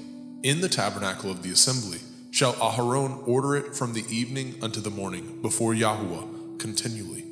It shall be a statute forever in your generations. He shall order the lamps upon the pure menorah, 7-branched candlestick, before Yahuwah continually. And you shall take fine flour and bake 12 cakes thereof. 2/10 deals shall be in 1 cake. And you shall set them in 2 rows, 6 on a row, upon the pure table before Yahuwah. And you shall put pure frankincense upon each row, that it may be on the bread for a memorial, even a memorial made by fire unto Yahuwah. Every Sabbath he shall set it in order before Yahuwah continually, being taken from the children of Yasharel by an everlasting covenant. And it shall be Aharon and his sons, and they shall eat it in the holy place, for it is most holy unto him of the offerings of Yahuwah made by fire, by a perpetual statute. And the son of a Yashareliteth woman, whose father was a Mitzri, went out among the children of Yasharel. And this son of the Yashareliteth woman and a man of Yasharel strove together in the camp. And the Yashareliteth woman's son blasphemed the name of Yahweh and cursed. And they brought him unto Moshe. And his mother's name was Shelomith, the daughter of Divri, of the tribe of Dan. And they put him in ward, that the mind of Yahweh might be showed them. And Yahweh spoke unto Moshe, saying, Bring forth him that has cursed without the camp, and let all that heard him lay their hands upon his head, and let all the assembly stone him. And you shall speak unto the children of Yasharel, saying, Whosoever curses his Elohim shall bear his sin. And he that blasphemes the name of Yahuwah, he shall surely be put to death. And all the assembly shall certainly stone him, as well the stranger, as he that is born in the land, when he blasphemes the name of Yahuwah, shall be put to death. And he that kills any man shall surely be put to death. And he that kills a beast shall make it good, beast for beast. And if a man cause a blemish in his neighbor, as he has done, so shall it be done to him. Breach for breach, eye for eye, tooth for tooth. As he has caused a blemish in a man, so shall it be done to him again. And he that kills a beast, he shall restore it. And he that kills a man, he shall be put to death. Ye shall have one manner of law, as well for the stranger, as for one of your own country. For I am Yahuwah Elohaikum. And Moshe spoke to the children of Yasharel, that they should bring forth him that had cursed out of the camp, and stone him with stones. And the children of Yasharel did as Yahuwah commanded Moshe. Oh, nice sound effect there, Jake. All right, so let's talk about Leviticus 24. There's a couple really interesting things to pull from here. Specifically, I really enjoy here the beginning of this. I think there's such a spiritual connection here. I don't know. There's such a deep thought here that I think permeates all throughout Scripture, especially in Revelation. And I'm kind of getting ahead of myself here, but verse 2, it says, Command the children of Israel that they bring unto you pure olive oil beaten for the light to cause the lamps to burn continually. I think this is a huge key. Maybe that's the word I was thinking for. This is a huge key to discerning parables. Some of the parables. Some of you already know where I'm going. When you see this light and the lamps, and the oil. Obviously, we're probably going to end up reading the Matthew 25 with the wise and foolish virgins. But Proverbs 6:23, a couple things here. It says, "For the commandment is a lamp, and the law is light, and the reproofs of instruction are the way of life." Let's just kind of break this down for a bit. We discussed this in Exodus. We're not going to cover the whole thing, but in general, the 7-branch menorah is a representation of his people. We learned that through Revelation. Do I have it in here? We learn it in Revelation 1:20 that the churches, the seven branch candlestick represents the 7 assemblies. The 7 assemblies, of course, are his people. And so the light of the Torah, so let's walk with me through this. The law is light. So the command, the end result was that the lamps would burn continually. And if the light is the Torah, of course, the Torah should be shining brightly in his people at all times. But nevertheless, the people themselves have to bring the oil for it to continue. So we have to bring that obedience. We have to, I don't like the term skin in the game here, but for lack of better terms, we got to put forth effort. We have to bring our piece of this to do it. So some deep spiritual connections here. And so also Proverbs 31:10-18, thinking about the candlestick, the light being lit. Proverbs 31:10, "Who can find a virtuous woman? For her price is far above rubies. The heart of her husband does safely trust in her, so that he shall have no need of spoil. She will do him good and not evil all the days of her life. She seeks wool and flax and works willingly with her hands. She is like the merchant's ships. She brings her food from afar. She rises also while it is yet night, and gives meat to her household and a portion to her maidens. She considers a field and buys it. With the fruit of her hands she plants a vineyard. She girds her loins with strength and strengthens her arms. She perceives that her merchandise is good. Her candle goes not out by night." This is a lot of Book of Revelation talk here, by the way, in a spiritual way. But it says her candle goes not out by night. Why? Because she's busy doing what's right. She's doing what's right in the sight of Yahweh. And it's not just the check marks of the Torah, but it's just being a productive, good, and fruitful person. Let's talk more about this candle thing. Revelation 1:20, "The mystery of the 7 stars, which you saw in my right hand, and the 7 golden candlesticks, or menorahs. The 7 stars are the angels of the 7 assemblies, and the 7 candlesticks, which you saw, are the 7 assemblies." So it just says it very plainly there for us. I want to show you more about this candle deal. So all throughout scriptures, it talks about how the candle of the wicked is put out, right? And it says, "And his candle shall be put out with him." Listen here, Job 21:17, how often is the candle of the wicked put out? Let's see, Psalm 18:28, "For you will light my candle, Yahweh my Elohim will enlighten my darkness." Proverbs 20:27, now here's an awesome one. "The spirit of man is the candle of Yahweh." That's a defining term. So now we're getting to the heart of, what is this candle here? It's the spirit of man. Well, the spirit of the wicked are put out. The spirit of the righteous will continue forever. Proverbs 24:20, "For there shall be no reward to the evil man. The candle of the wicked shall be put out." We just read this in Proverbs 31:18, right? "Her candle goes not out by night." Conversely, with in the book of Revelation, I don't think I have it here. In Revelation, her candle is put out. The wicked is put out. I have a couple more. Let's see. Anyways, and of course, Yahusha gives the example of letting our light shine. Letting our light shine before men, our good works to be shown before men. Revelation 18, it's talking about the harlot, the light of a candle shall shine no more at all in you. So she's the opposite of a Proverbs 31 woman. And anyways, so really, again, just the children of Israel bringing the oil for the light to burn continue in the lamps. This definitely plays into Matthew 25. The wise and foolish virgin says, "Then shall the kingdom of heaven be likened unto 10 virgins, which took their lamps." Right? We know we're on the right track here. We're talking about lamps. Of course, we have Proverbs 6:23, which talks about the lamps and the light in regards to the law.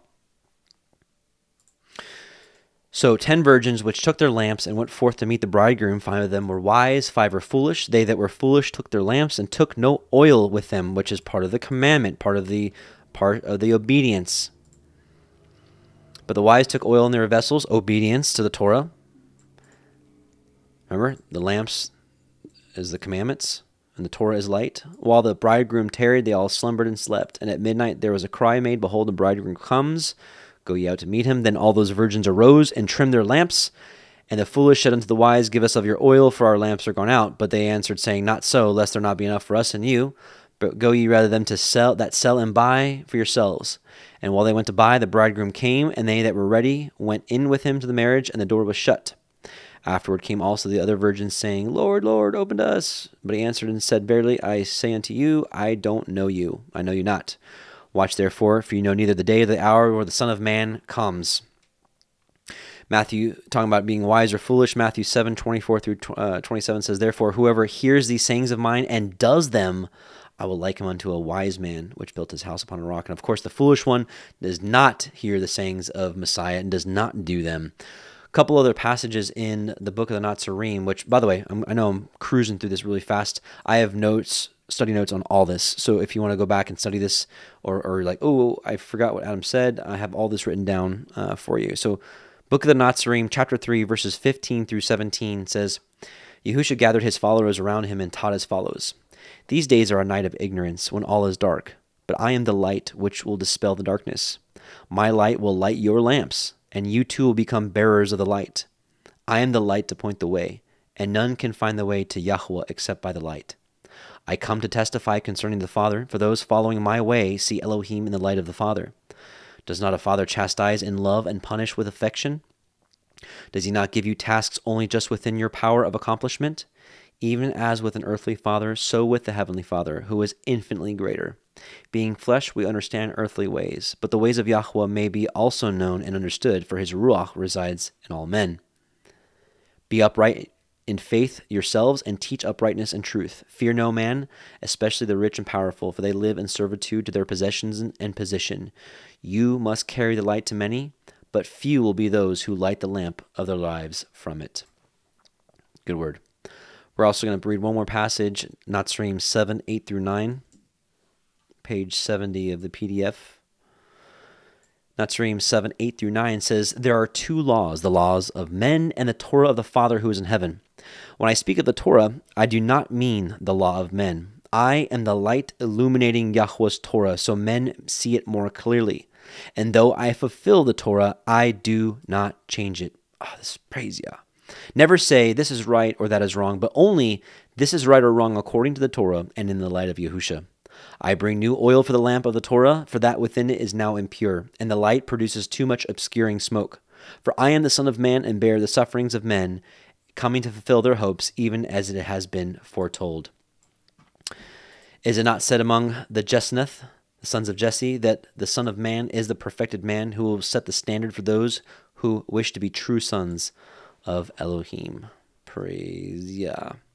So, brothers and sisters, we are to endure no matter what comes our way, no matter what the adversary puts in as a stumbling block for us to walk out of or fall out of the way. We will continue to bring obedience to his Torah, obedience to the Torah according to his Son and how he told us to keep it, for that light to be burning continually in us. Consider all these things inside the tabernacle, the lamps, the bread. It all represented his people. The showbread, it represented the 12 tribes. The lamp, the seven churches. These are all representing his people in different ways.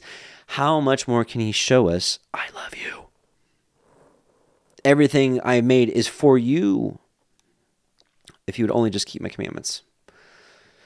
And that's definitely a reasonable service, is it not? I say yes. I say yes. Let's see what else I had here. This is a really big principle as well that we should look at, because consider we talked about it when we discussed the right rulings, Exodus 21 through 24, the Mishpatim. That's if this happens, this is how it's rectified. Judgments, if you will. Well, we learned through that not every single possible scenario was going to be written down in a book. Otherwise, we'd have, a 50,000 page book, and it would be ridiculous. So what Yahweh has done is given us his heart on matters in that talk in broad generalities that we should be able to apply to different situations. However, not everything's written down. So Leviticus 24:12 is another really key part of our walk. It says, and they put him in war that the mind of Yahweh might be showed them. So they didn't know what exactly to do. Like, ooh, it's not completely spelled out here. I'm here to tell you that in an active body with a governing body of leadership, like if there's a time where what to do is not clearly laid out in the Torah, we get together, we pray, and we ask Yahweh to show us. And tell you what, he shows us. He doesn't just appear in our midst and say, this is what you do. Of course not. Well, not of course not, but at least for now, that's not how he talks to us. But he shows us in different ways. Sometimes a scripture will come to mind to somebody, and they're like, "Oh yeah," anyways, there's different ways he answers us. He may give someone the answer in their mind real quick, and they bring it up, and they're like, "Oh yeah," and everyone's like, "Oh yeah, yeah, you're right. That's exactly right." And anyways, but this is an excellent principle, even just for life. It doesn't have to be a matters of judgment or mediations. It could be like, where do you want me to be, Father? Where do you want me to live? Where do you want me to, our family to set roots down? Is this where you want us to be? Is this the job you want us to be in? That the mind of Yahweh might be shown in all your doings, right? All right, let's go to Leviticus 24:20. It is talking about, of course, the eye for eye, tooth for tooth. We covered this back in Exodus, but let's just touch it again really quickly.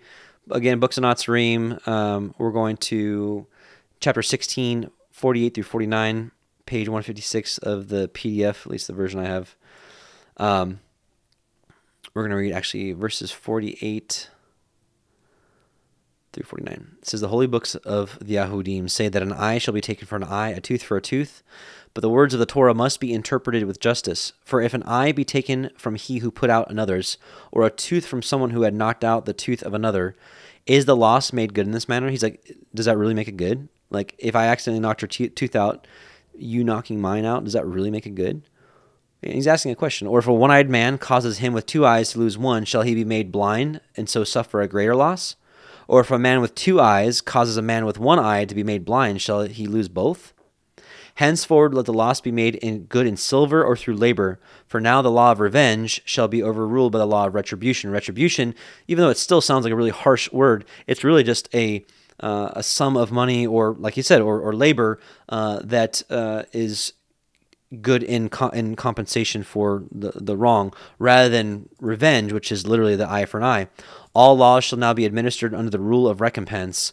All these things I give you, that they may be established and added to the Torah, so that henceforth they be used in judgments among the just. And this is exactly what we do today. I mean, this is how things are done today. And so, praise Yah. And then also, it says here, Leviticus 24:22 says, you shall have one manner of law, as well as for the stranger, as for one of your own country, for I am Yahweh Elohaikim. So having this one, I'll tell you, as someone who's in a live-in community, I'm thankful to have a single standard that anything that comes up could and should be answered somewhere in Scripture. And if not, then of course see the verse we just talked about the mind of Yahweh being revealed. But this is also spelled out really nicely for us in a little parable that Yahushua teaches in the book of the Natsarim, chapter 7, verses 7, and the PDF page is 70.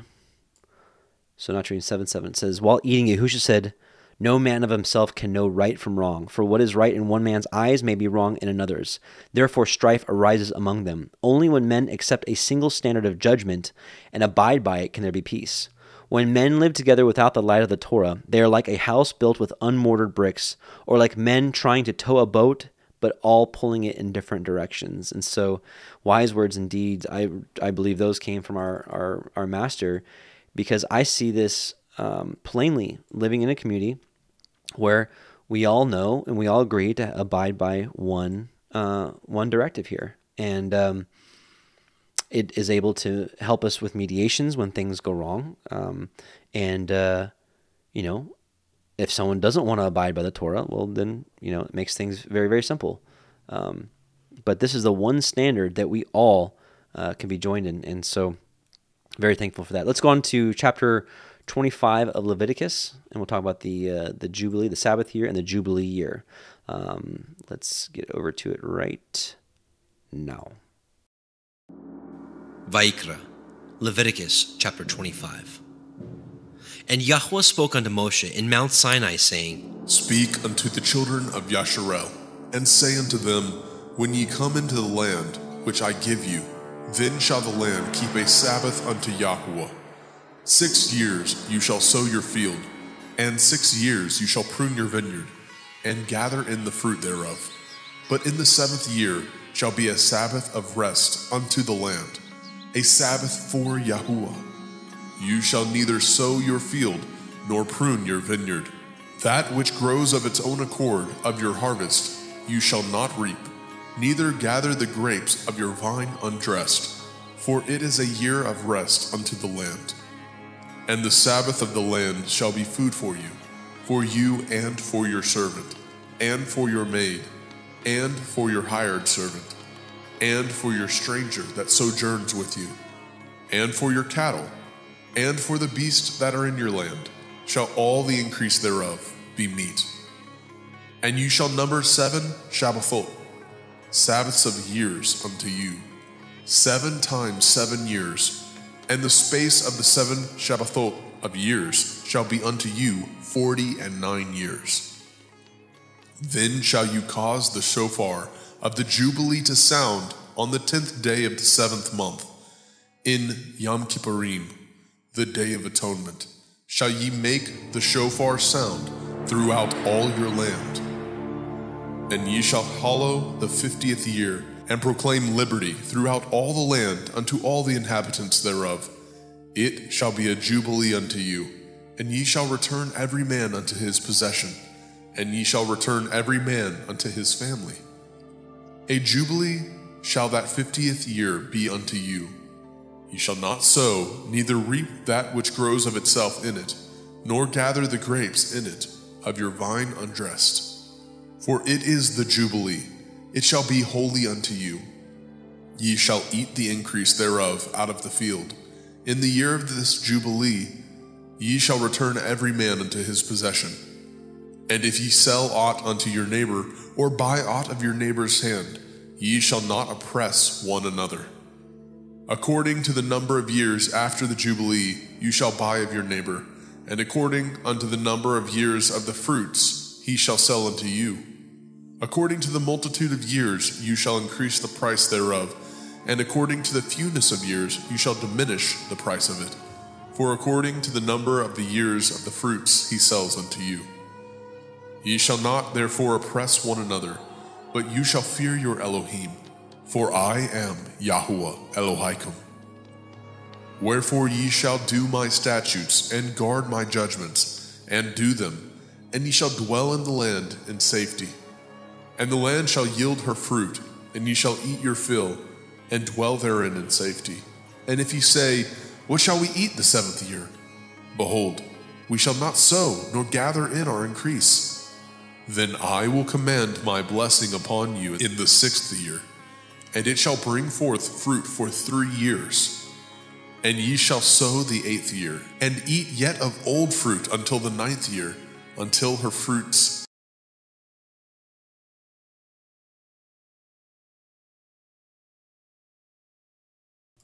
Okay, I don't know what happened. So praise Yah.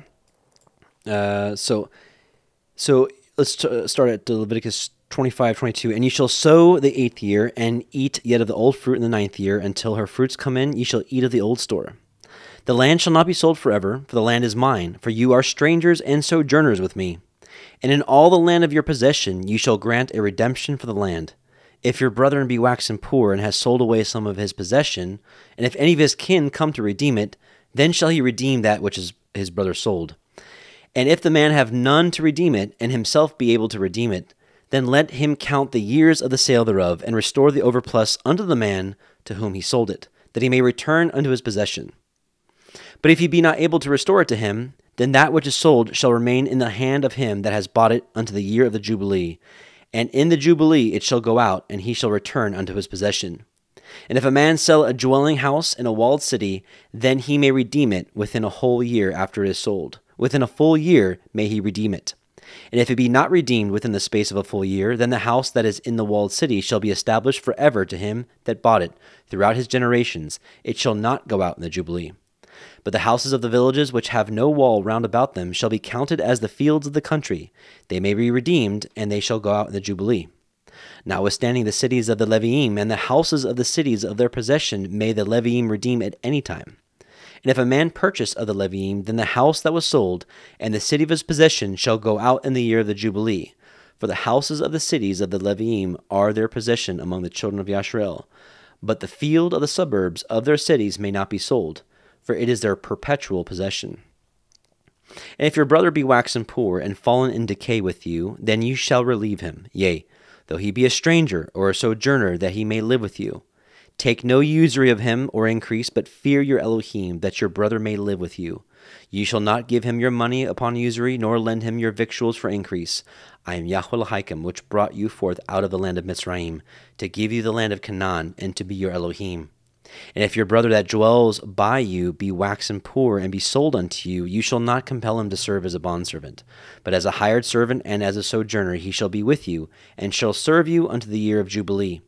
And then he shall depart from you, both he and his children with him, and shall return unto his own family, and unto his own and unto the possession of his fathers shall he return. For they are my servants, which I brought forth out of the land of Mitzrayim. They shall not be sold as bondmen. You shall not rule over him with rigor, but you shall fear your Elohim.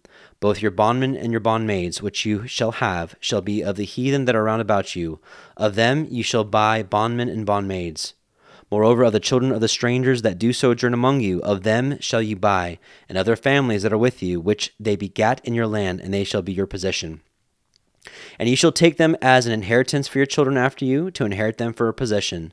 They shall be your bondmen forever. But over your brethren, the children of Yashrael, ye shall not rule one over another with rigor. And if a sojourner or a stranger wax rich by you, and your brother that dwells by him wax poor, and sell himself unto the stranger or sojourner by you, or to the stock of the stranger's family, after that he is sold, he may be redeemed again. One of his brethren may redeem him.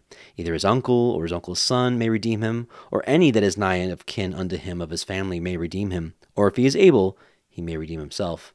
And he shall reckon with him that bought him from the year that he was sold unto him unto the year of Jubilee, and the price of his sale shall be according to the number of the years, according to the time of a hired servant shall it be with him. If there be yet many years behind, according unto them he shall give again the price of his redemption out of the money that he was bought for. And if there remain but a few years unto the year of Jubilee, then he shall count with him, and according unto his years shall he give him again the price of his redemption. And as a yearly hired servant shall he be with him, and the other shall not rule with rigor over him in your sight. And if he be not redeemed in these years, then he shall go out in the year of Jubilee, both he and his children with him. For unto me the children of Yashrael are servants. They are my servants whom I brought forth out of the land of Mitzrayim. I am Yahweh Elohim. So, not really sure why the audio recording cut out earlier, but praise Yah. Let's see. What do I want to start out first? Let's go back to the year of release. So this is a hard concept for a lot of us to grasp because most of us, including me, get all or most of our crops from the store. Most of us, let's be realistic, most of us don't have farms. I know a lot of people are aspiring to do homesteads. Some people have even neat little gardens. They have a few things, but let's be realistic. Most of us are not living off of living an agrarian lifestyle, as in living off the land. That's in a lot of our hearts, but realistically, that's not where a lot of us are. So this is hard to to really conceptualize really the trust and faith that the people in Yahweh needed to have, because literally he's like, you work your land for 6 years and the seventh you don't. And it's like, from a harvest standpoint, you're like, ooh, how do we keep doing that? But it's a test, right? Because if they had done this, he would have blessed them so much more, specifically in the 6th year, kind of like we saw with the manna. He doubled up on the 6th year. But he's like, he goes on beyond that. It's like, I'll give you for that year and even 2 more years. And it's like, the lesson to be learned here is trust, right? And they had to trust him with their very basics of life. And unfortunately, through Leviticus 26, the next chapter, which we'll read, we find out that it prophesies that they would not do it, and Jeremiah said that they didn't do it. And so yeah, Second Chronicles actually details that they go astray, and it's concluded to fulfill the word of the Lord by the mouth of Jeremiah, the word of Yahweh, by the mouth of Jeremiah, until the land had enjoyed her Sabbaths. For as long as she lay desolate, she kept Sabbaths to fulfill 70 years. So they did not keep them. And so, I love this verse here, Job 13:15. Though he slay me, so even if Yahweh kills me, yet will I trust in him, but I will maintain mine own ways before him. So it's like, even though the worst thing can possibly happen, we will trust in him. Psalm 2:12, kiss the Son, lest he be angry, and you perish from the way, when his wrath is kindled but a little. Blessed are all they that put their trust in him. So we're blessed even for just trusting him. And consider, it's not just the big life decisions. Sometimes it's the small day-to-day interactions. We have the opportunity to either put our trust in him or not. And he's watching. Psalm 5:11, but let all those that put their trust in you rejoice. Let them ever shout for joy because you defend them. Let them also that love your name be joyful in you. Isaiah 26:1-4, in that day shall this song be sung in the land of Judah. We have a strong city. Salvation will Elohim appoint for walls and bulwarks. Open ye the gates, that the righteous nation, which keeps the truth, may enter in. You will keep him in perfect peace, whose mind is stayed on you, because he trusts in you. Trust ye in Yahweh forever, for in Yahweh is everlasting strength. Nahum 1:7, Yahweh is good, a stronghold in the day of trouble, and he knows them that trust in him. So we know that Yahushua says to many people, away from me, I never knew you. And we know that that's a direct connection to those that do not keep the commandments. But in general, he knows them that trust in him. Hallelujah. Sometimes just the struggle to keep the commandment is a show of trusting him. That I'm very familiar. So trust really is the big part here that we can glean. First Maccabees 2, one of my favorite speeches here, the last words of Matthias. First Maccabees 2, 49-64. Now the days drew near for Matthias to die, and he said to his sons, arrogance and reproach have now become strong. It is a time of ruin and furious anger. Now, my children, show zeal for the law, the Torah, and give your lives for the covenant of our fathers. Remember the deeds of our fathers, which they did in their generations, and received great honor and an everlasting name. Was not Abraham found faithful when tested, and it was reckoned to him as righteousness? Joseph, in the time of his distress, kept the commandment and became master of Egypt. Phinehas, our father, because he was deeply zealous, received the covenant of an everlasting priesthood. Joshua, because he fulfilled the command, became a judge in Israel. Caleb, because he testified in the assembly, received an inheritance in the land. David, because he was merciful, inherited the throne of the kingdom forever. Elijah, because of great zeal for the Torah, was taken up into heaven. Hananiah, Azariah, and Mishael believed and were saved from the flame. Daniel, because of his innocence, was delivered from the mouth of the lions, and so observed from generation to generation that none who put their trust in him will lack strength. Do not fear the words of a sinner, for his splendor will turn into a dung and worms. Today he will be exalted, but tomorrow he will not be found, because he has returned to the dust, and his plans will perish. My children, be courageous and grow strong in the Torah, for by it you will gain honor. So does he trust you? Another thing to consider. Luke 16:10-13, he who is faithful in very little is also faithful in much, and he who is dishonest in very little is dishonest also in much. If then you have not been faithful in the unrighteous mammon, who will entrust to you the true riches? And if you have not been faithful in that which is another's, who will give you that which is your own? No servant can serve two masters, for either he will hate the one and love the other, or he will be devoted to the one and despise the other. You cannot serve Elohim and Mammon. So the question is, does he trust you?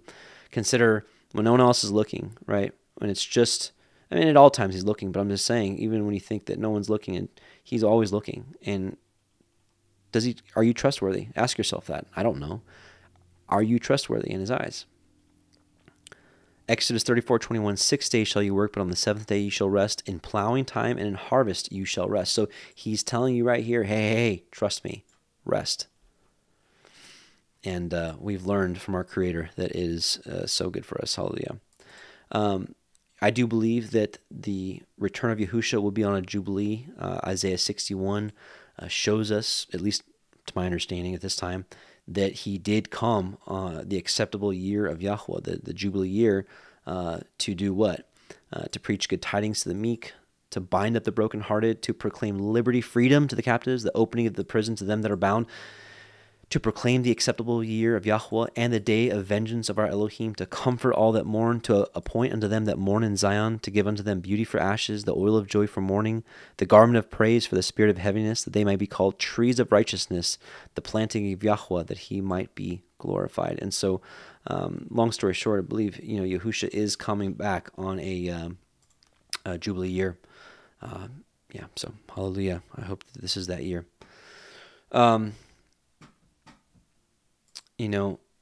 It's interesting here that there's a special trumpet blown on the year of Jubilee. Then you shall cause the shofar, or the trumpet of Jubilee, to sound. And, the end starts with a shofar blast. We read this earlier in Psalm 47, Elohim has gone up with a shout, Yahweh with the sound of a trumpet. Could that be the sounding of the Jubilee year? We already read this in 1 Thessalonians. No need to read it again. Revelation 4:1-2. After this I looked, and behold, a door was opened in heaven, which we want to enter, right? And the first voice which I heard, as it were of a trumpet, talking with me, saying, Come up here, and I will show you things which must be hereafter. And immediately I was on the Spirit, and behold, a throne was set in heaven, and one sat on the throne. This is, I believe, a picture of the resurrection, and it begins with this shofar blast. Is the Jubilee year going to announce that? Joel 2:15, blow the shofar in Zion, sanctify a fast, call a solemn assembly. Gather the people, sanctify the congregation, assemble the elders, gather the children, those that suck the breast. Let the bridegroom go forth of his chamber, and the bride out of her closet. Let the priests, the ministers of Yahweh, weep between the porch and the altar, and let them say, Spare your people, O Yahweh, and give not your heritage to reproach, that the heathen should rule over them. Wherefore should they say among the people, Where is their Elohim? Then will Yahweh be jealous for his land and pity his people. Isaiah 27:12-13 says, And it shall come to pass in that day that Yahweh shall beat off from the channel of the river unto the stream of Egypt, and ye shall be gathered one by one, O ye children of Israel. And it shall come to pass in that day that the great trumpet shall be blown, and they shall come which were ready to perish in the land of Assyria, and the outcasts in the land of Egypt, and shall worship Yahweh in the holy mount at Jerusalem, which I believe is the heavenly one, but that's for another time. So let's see here. I think, what else do I have here? And, the concept here about letting an entire year rest. Consider that, Yahusha also instructed us in a similar way, maybe more applicable for our time. I don't know what just happened here. Okay. I don't know why it's in a different language. English. That was wild. Okay. Matthew 6:25-34. Therefore I say to you, take no thought for your life, right? The basic necessities for life. What you shall eat, what you shall drink, nor yet for your body what you shall put on. Is not the life more than meat, or fruit, and the body more than clothing? Behold the fowls of the air, for they don't sow, neither do they reap, nor do they gather in barns. So he's like, they don't do farmer stuff, right? Yet your heavenly Father feeds them. Are you not much better than they? Which you, by taking thought, can add 1 cubit unto his stature. None of us. I've thought of it. Can't happen. And why take you thought for raiment? Consider the lilies of the field, how they grow. They toil not, neither do they spin. And yet I say to you that even Solomon in all his glory was not arrayed like one of these. Wherefore, if Elohim so clothe the grass of the field, which today is, and tomorrow is cast into the oven, shall he not much more clothe you, O you of little faith? Therefore take no thought, saying, What shall we eat? Or what shall we drink? Or with what shall we be clothed? For after these things do the nations seek. For your heavenly Father knows that you have need of these things. But seek ye first the kingdom of Elohim and his righteousness, the Torah, right? And all these things shall be added to you. He's like, I'm going to give you these things and more.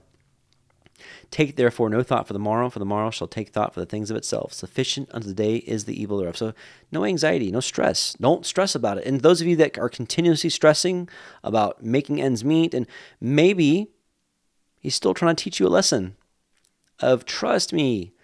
And maybe you can move past this test of having to be financially strapped all the time. Or maybe not.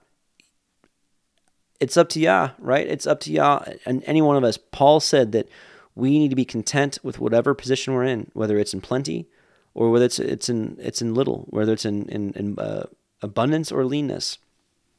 And we have to be grounded, rooted, settled people to be able to walk in whatever he's called us to.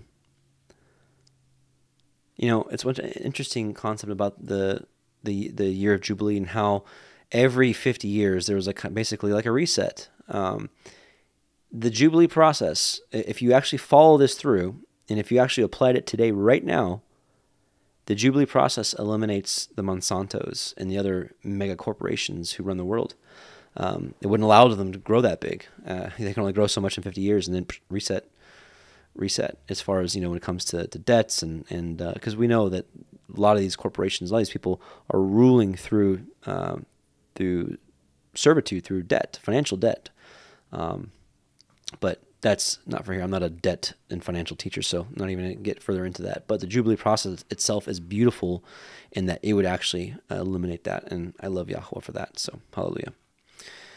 And then obviously the whole part of this Jubilee process, involves the kindness to the poor, which obviously wouldn't give place for like giants like Monsanto's and even the Wally Worlds and things like that.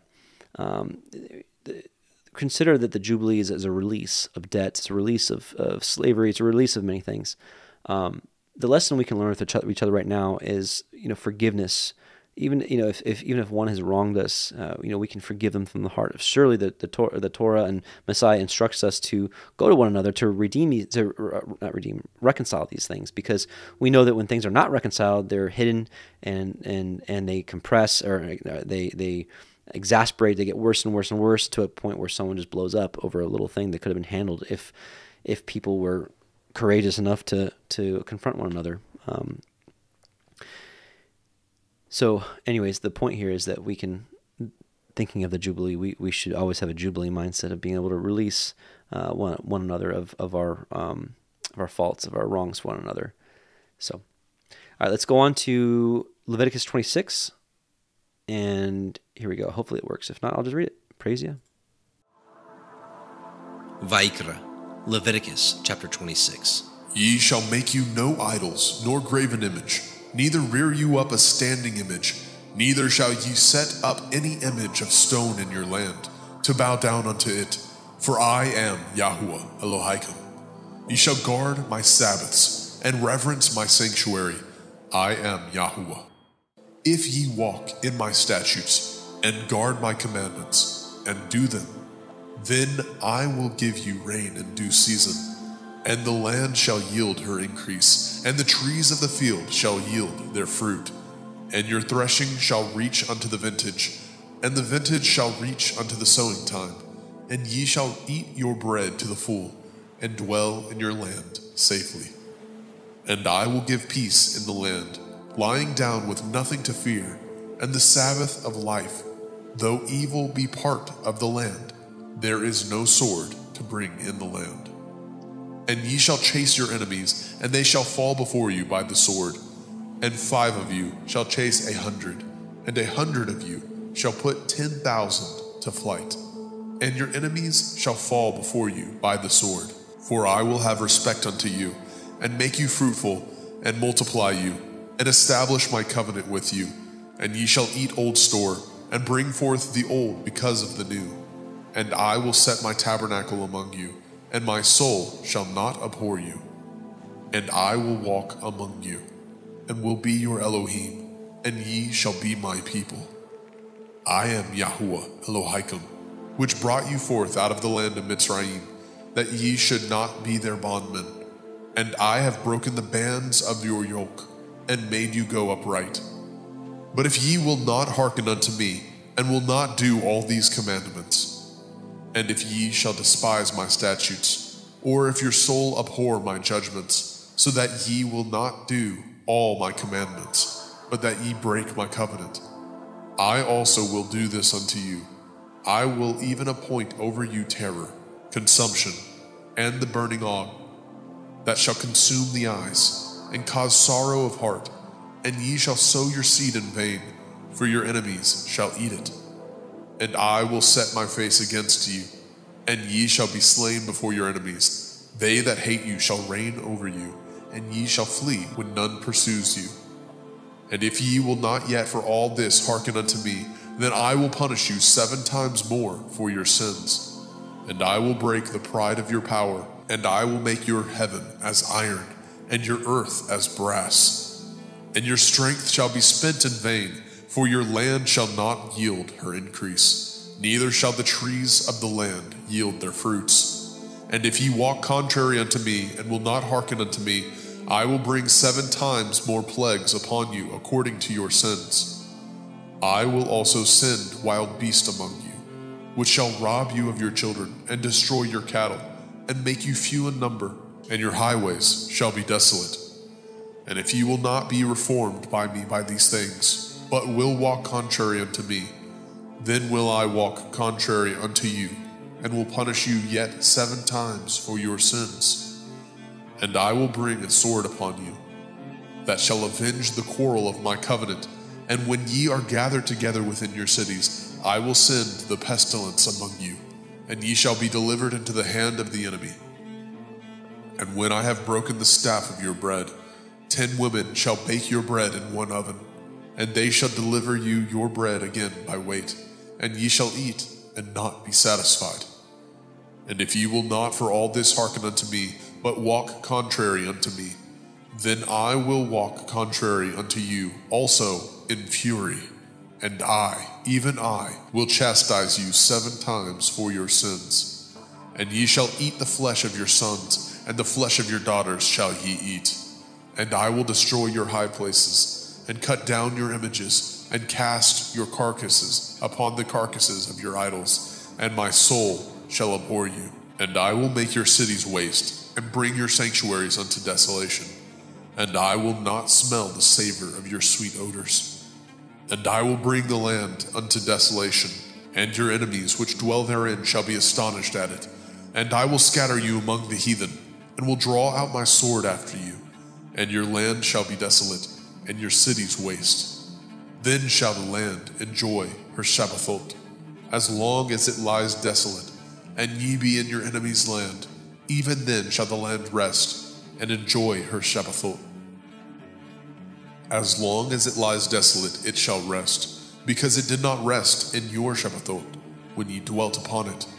And upon them that are left alive of you, I will send a faintness into their hearts, in the land of their enemies, and the sound of a shaken leaf shall chase them, and they shall flee as fleeing from a sword, and they shall fall when none pursues. And they shall fall one upon another, as it were before a sword, when none pursues, and ye have no power to stand before your enemies. And ye shall perish among the heathen, and the land of your enemies shall eat you up. And they that are left of you shall pine away in their iniquity, in your enemies' lands, and also in the iniquities of their fathers shall they pine away with them. If they shall confess their iniquity, and the iniquity of their fathers, with their transgressions which they transgressed against me, and that also they have walked contrary unto me, and that I also have walked contrary unto them, and have brought them into the land of their enemies, if then their uncircumcised heart be humbled, and they then accept of the punishment of their iniquity, then I will remember my covenant with Yaakov, and also my covenant with Yitzhak, and also my covenant with Abraham will I remember, and I will remember the land. The land also shall be left of them, and shall enjoy her Shabbathot, while she lies desolate without them. And they shall accept of the punishment of their iniquity, because they despised my judgments, and because their soul abhorred my statutes. And yet, for all that, when they be in the land of their enemies, I will not cast them away, neither will I abhor them, to destroy them utterly, and to break my covenant with them. For I am YHWH Elohim. But I will for their sakes remember the covenant of their ancestors, whom I brought forth out of the land of Mitzrayim, in the sight of the heathen, that I might be their Elohim. I am YHWH. These are the commandments and judgments and Torah, which YHWH made between him and the children of Yisrael in Mount Sinai by the hand of Moshe. All right, praise. Yeah, we're going to talk about Leviticus 26. And I got a couple notes on here. And then we're going to play 27 and finish up. I don't have a whole lot of notes for 27. So this is going to be really the last part we kind of go over, which 26 is a huge chapter. And just in case you missed some of it, Leviticus 26, 1 through 5. What I like about this, or not like, but what I recognize here is he's clear that this is a conditional prosperity. It's all if you walk in my statutes. It's conditional. You do this, then I will. And so, it's an action and a consequence. In this case, a reward. And it's really, he makes it that simple. And you'll notice that you've got roughly 13 verses of instructions of blessings, because that's really simple. And then 40 something verses about the curses. You see the same thing in Deuteronomy 28. And just because life is very simple when you're in obedience, life is very simple, and there's shalom, there's peace. Whereas with disobedience, there's chaos, there's disorder, there's so much going on, so much to deal with, and that's why there's a lot more verses.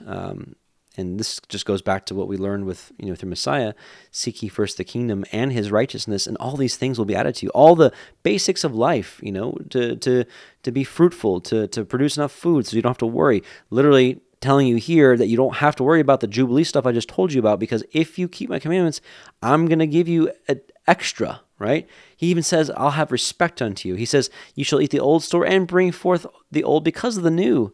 There's going to be plenty to go around if you just take care of the poor and just all these kind of things. Anyways, and so we find even in the New Testament conditional statements. Colossians 1, 20 through 23, and having made peace through the blood of his cross, by him to reconcile all things unto himself, by him I say, whether they be things in earth or things in heaven, and you that were sometimes alienated and enemies in your mind by wicked works, yet now has he reconciled, praise Yah, in the body of his flesh through death, to present you holy, unblameable, unreprovable in his sight, if, here it is, conditional statement, conditional requirements, if you continue in the faith, grounded and settled, and be not moved away from the hope of the gospel, which you have heard, and which was preached to every creature which is under heaven, whereof I, Paul, am made a minister. So literally the entire thing about salvation is conditional if you continue in the faith, grounded and settled.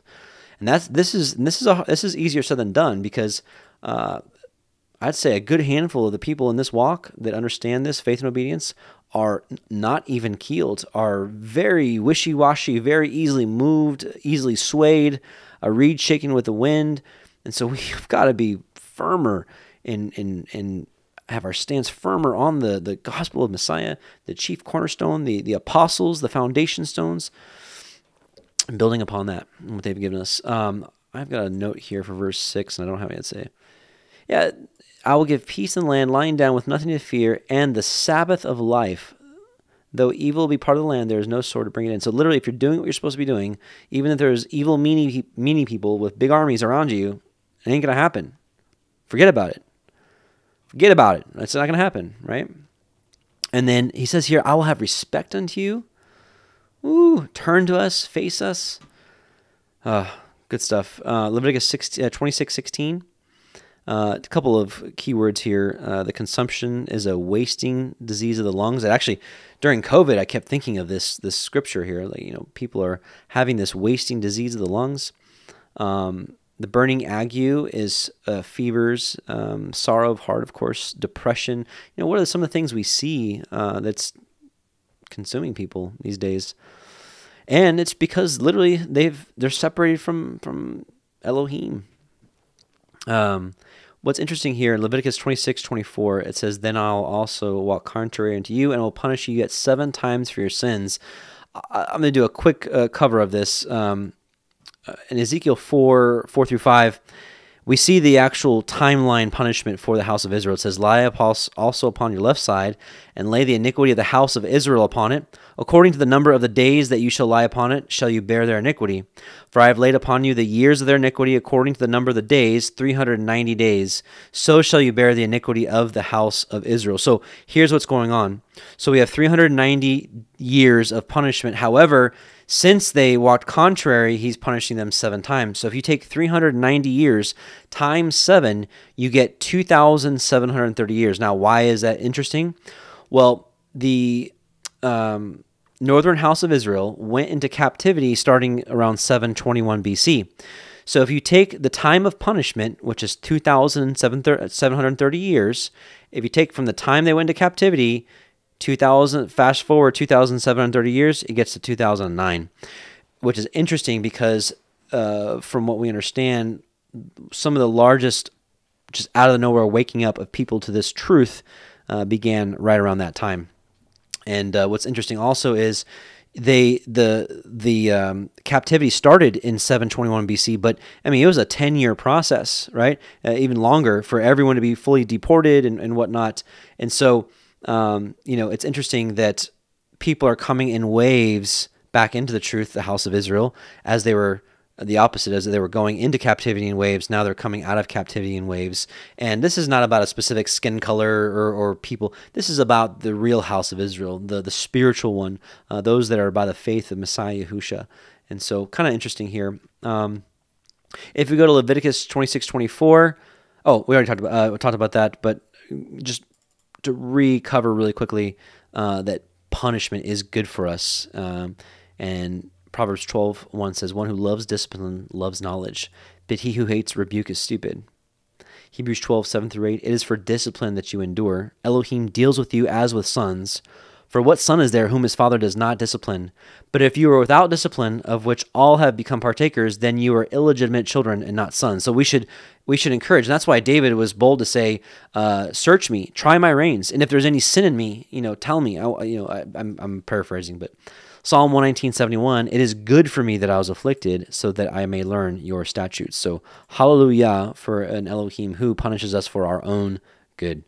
Praise, yeah. And then down here in towards the end, verses 38-42, he's talking about, when you're in the land of your enemies, if they shall confess their iniquity and the iniquity of their father, which is a key point. We see this in Daniel. Daniel basically, in Daniel 9, he sets his face to prayer and fasting, and he brings Leviticus 26 to mind, confessing the faults of him and his fathers. And he repents, right?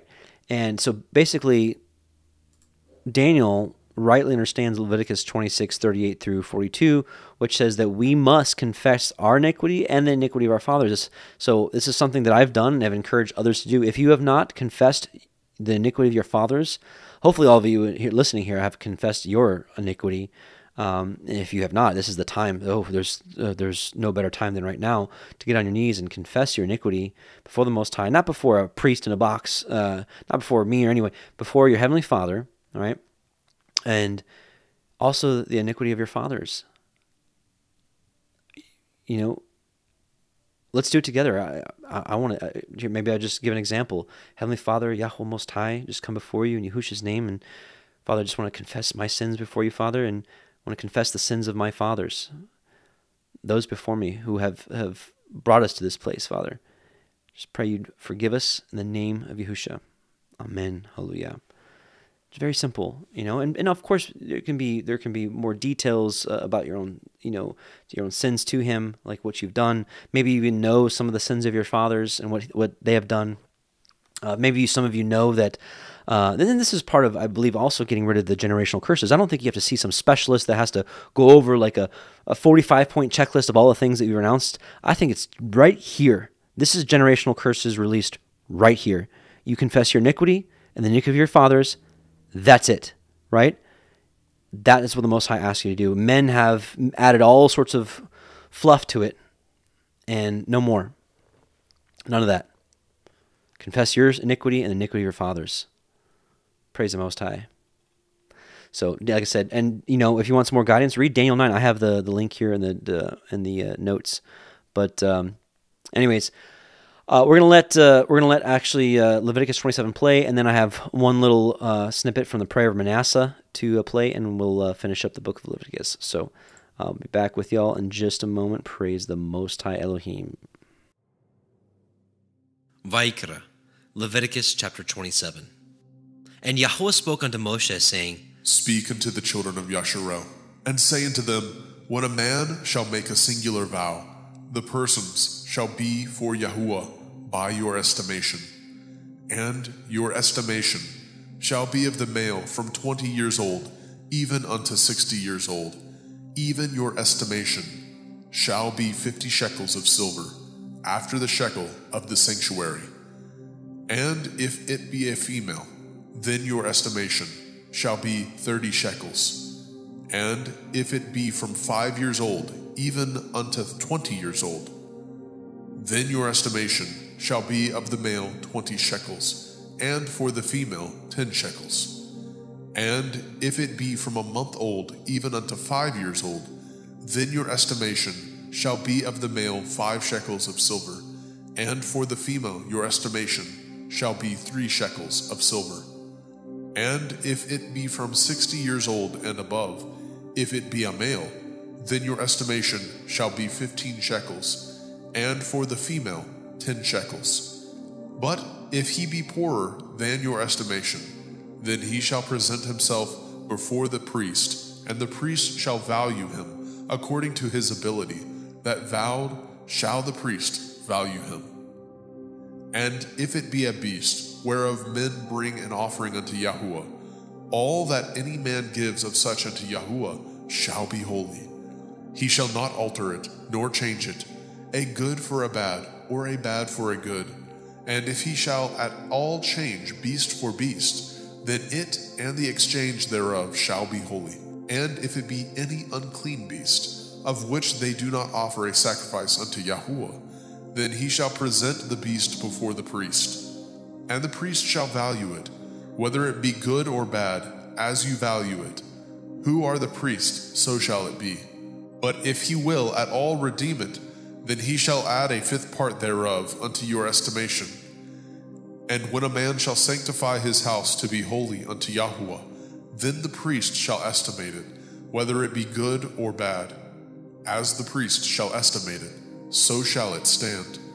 And if he that sanctified it will redeem his house, then he shall add the 5th part of the money of your estimation unto it, and it shall be his.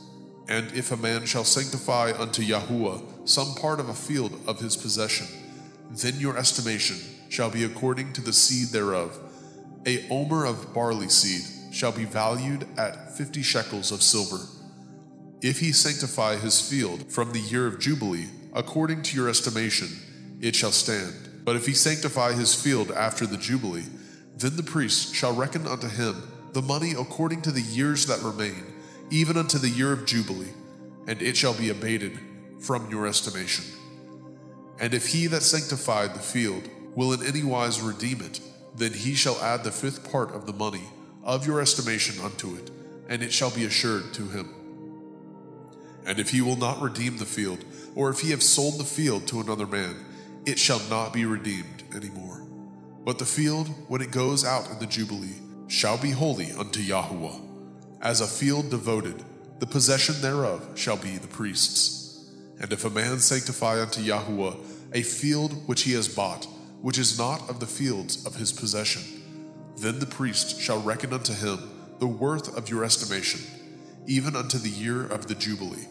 And he shall give your estimation in that day as a holy thing unto Yahuwah. In the year of the Jubilee, the field shall return unto him of whom it was bought, even to him to whom the possession of the land did belong. And all your estimation shall be according to the shekel of the sanctuary. 20 gerahs shall be the shekel. Only the firstling of the beasts, which should be Yahuwah's firstling, no man shall sanctify it, whether it be ox or sheep, it is Yahuwah's. And if it be of an unclean beast, and he shall redeem it according to your estimation, and shall add a fifth part of it thereto. Or if it be not redeemed, then it shall be sold according to your estimation. Notwithstanding, no devoted thing that a man shall devote unto YHWH of all that he has, both of man and beast, and of the field of his possession, shall be sold or redeemed. Every devoted thing is most holy unto YHWH. None devoted which shall be devoted of men shall be redeemed, but shall surely be put to death. And all the tithe of the land, whether of the seed of the land or of the fruit of the tree, is YHWH's. It is holy unto YHWH. And if a man shall at all redeem aught of his tithes, he shall add thereto the fifth part thereof. And concerning the tithe of the herd or of the flock, even of whatsoever passes under the rod, the 10th shall be holy unto YHWH. He shall not search whether it be good or bad, neither shall he change it. And if he change it at all, then both it and the change thereof shall be holy. It shall not be redeemed. These are the commandments which YHWH commanded Moshe for the children of Yisrael in Mount Sinai. Okay, so if you didn't quite pick it up here, the priesthood was also the banking system. There was no Federal Reserve or any of those kind of things. YHWH's priests were in the temple, right? They were in charge of all that. So, anyways, let's read really quickly the prayer of Manasseh together, because great is the mercy of YHWH. Prayer of Manasseh. This was in the Apocrypha. O YHWH Almighty, El Shaddai, the Elohim of our fathers, of Abraham and Yitzchak and Yaakov,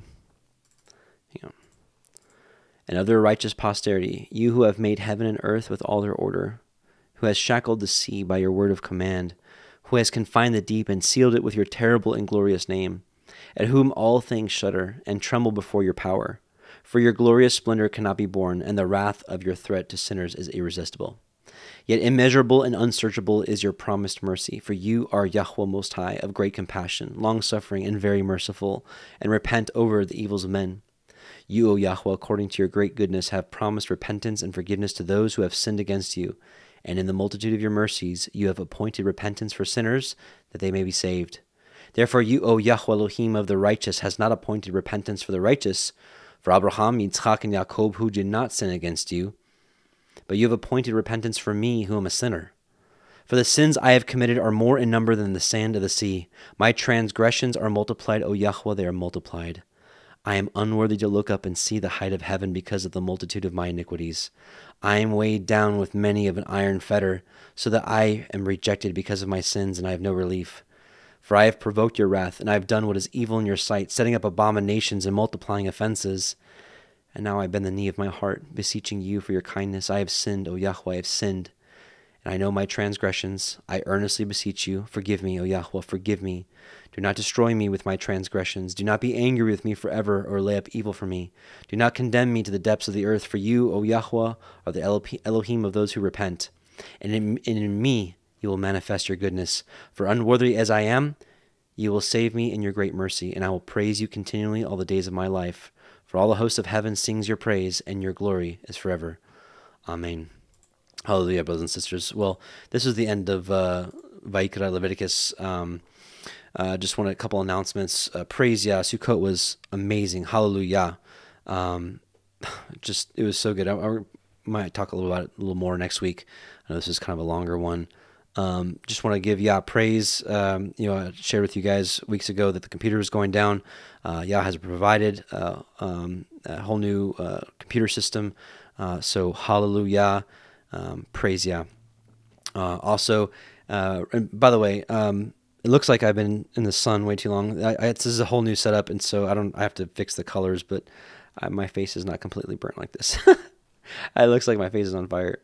I didn't have time to mess with all the stuff. But anyways, also praise be to Yah. He provided also, again, in another big way, the day of Sukkot, before it started that night, we signed the paperwork and closed on a new property right next to ours, the adjoining property, which is going to be enough room for us to build and create our own campground, so we can do the feast days on our own land and not have to spend tens of thousands of dollars renting other campgrounds to do Yahweh's feast days. So he's moving, and I'll be excited to share with you the progress of working the land and getting it ready for the feast days. So our goal is to get it ready for Sukkot 2025. Of course, if we're still here, Yah willing. I'm also super okay with him coming back like right now. So baby Josiah is doing really well. He had a great first Sukkot. Yeah, it was good, brothers and sisters. He is really good. And I'm thankful for the affliction. I'm thankful that Yahweh afflicted me, that I might learn his statutes. So, hallelujah. Let's pray, and we'll jump off here. Father Yahweh Most High, we love you. We thank you. We want to offer our lives to you, all of it, Father. Help us to be better servants to you, and help us to diligently seek you out. Give us a heart, give us zeal, give us fervor in our heart, Father, to search you out with all of our heart, soul, and mind, and to rear up our families in righteousness, O Yahweh, that you'd guide us, you'd be with us, and we love you. We thank you for all your Shabbats, your feast days. We thank you for instruction, but we thank you mostly for sending your son, Yahusha, who we love and want to follow with all of our heart. It's in his name we pray, and in your name also, Yahweh Sabaoth. Amen. Hallelujah. We'll do a song, and let's see. Let's go with this one. Is it not working? Let's see here.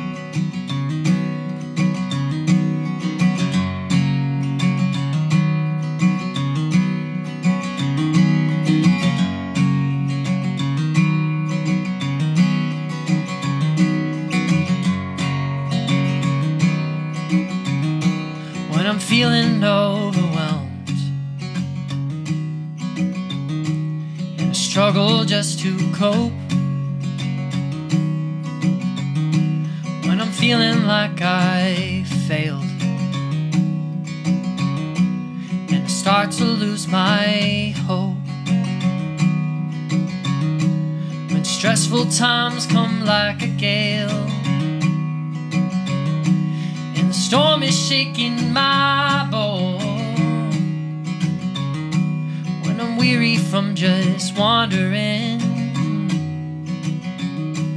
and I wonder if Yah knows. I call upon your name, 'cause you're faithful in the highs and lows. I need you, Yah, to hold me close, to strengthen me when I'm at of my rope. I need you, Yah, to hold me close. As the darkness surrounds, I know you'll never let me go. Oh, Yah, will you hold me close?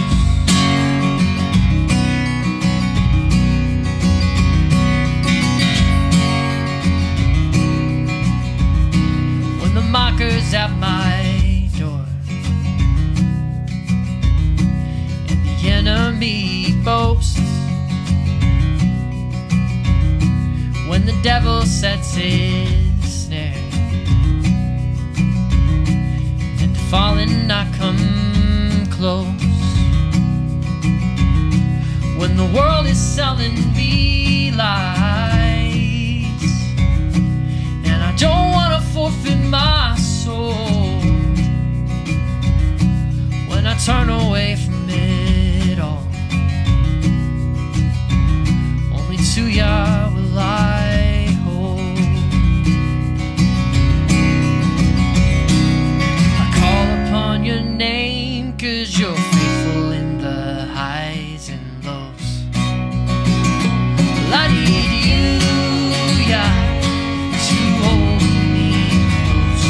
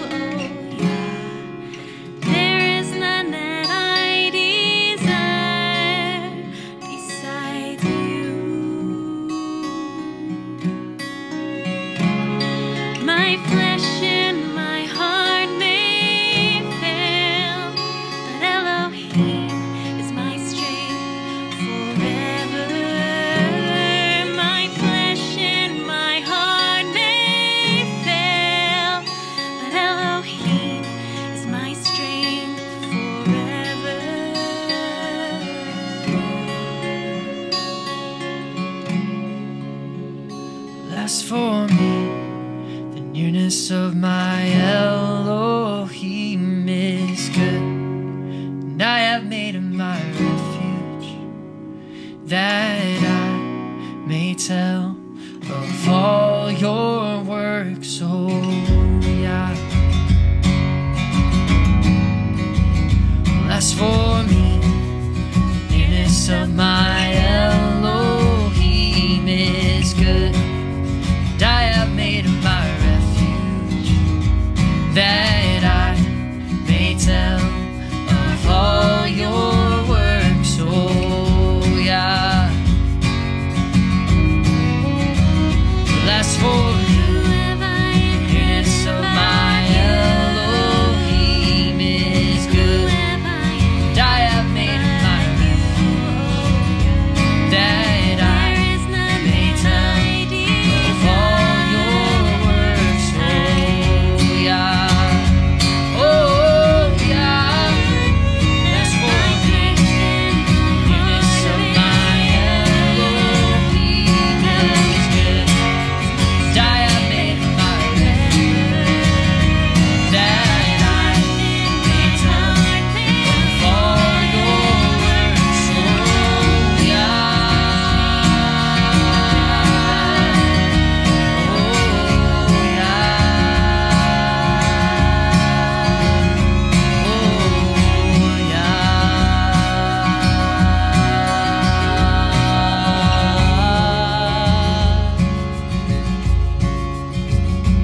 I need you, yeah, to hold me close, to strengthen me when I'm at the end of my rope. I need you, yeah, to hold me close as the darkness surrounds. I know you'll never let me go, oh yeah.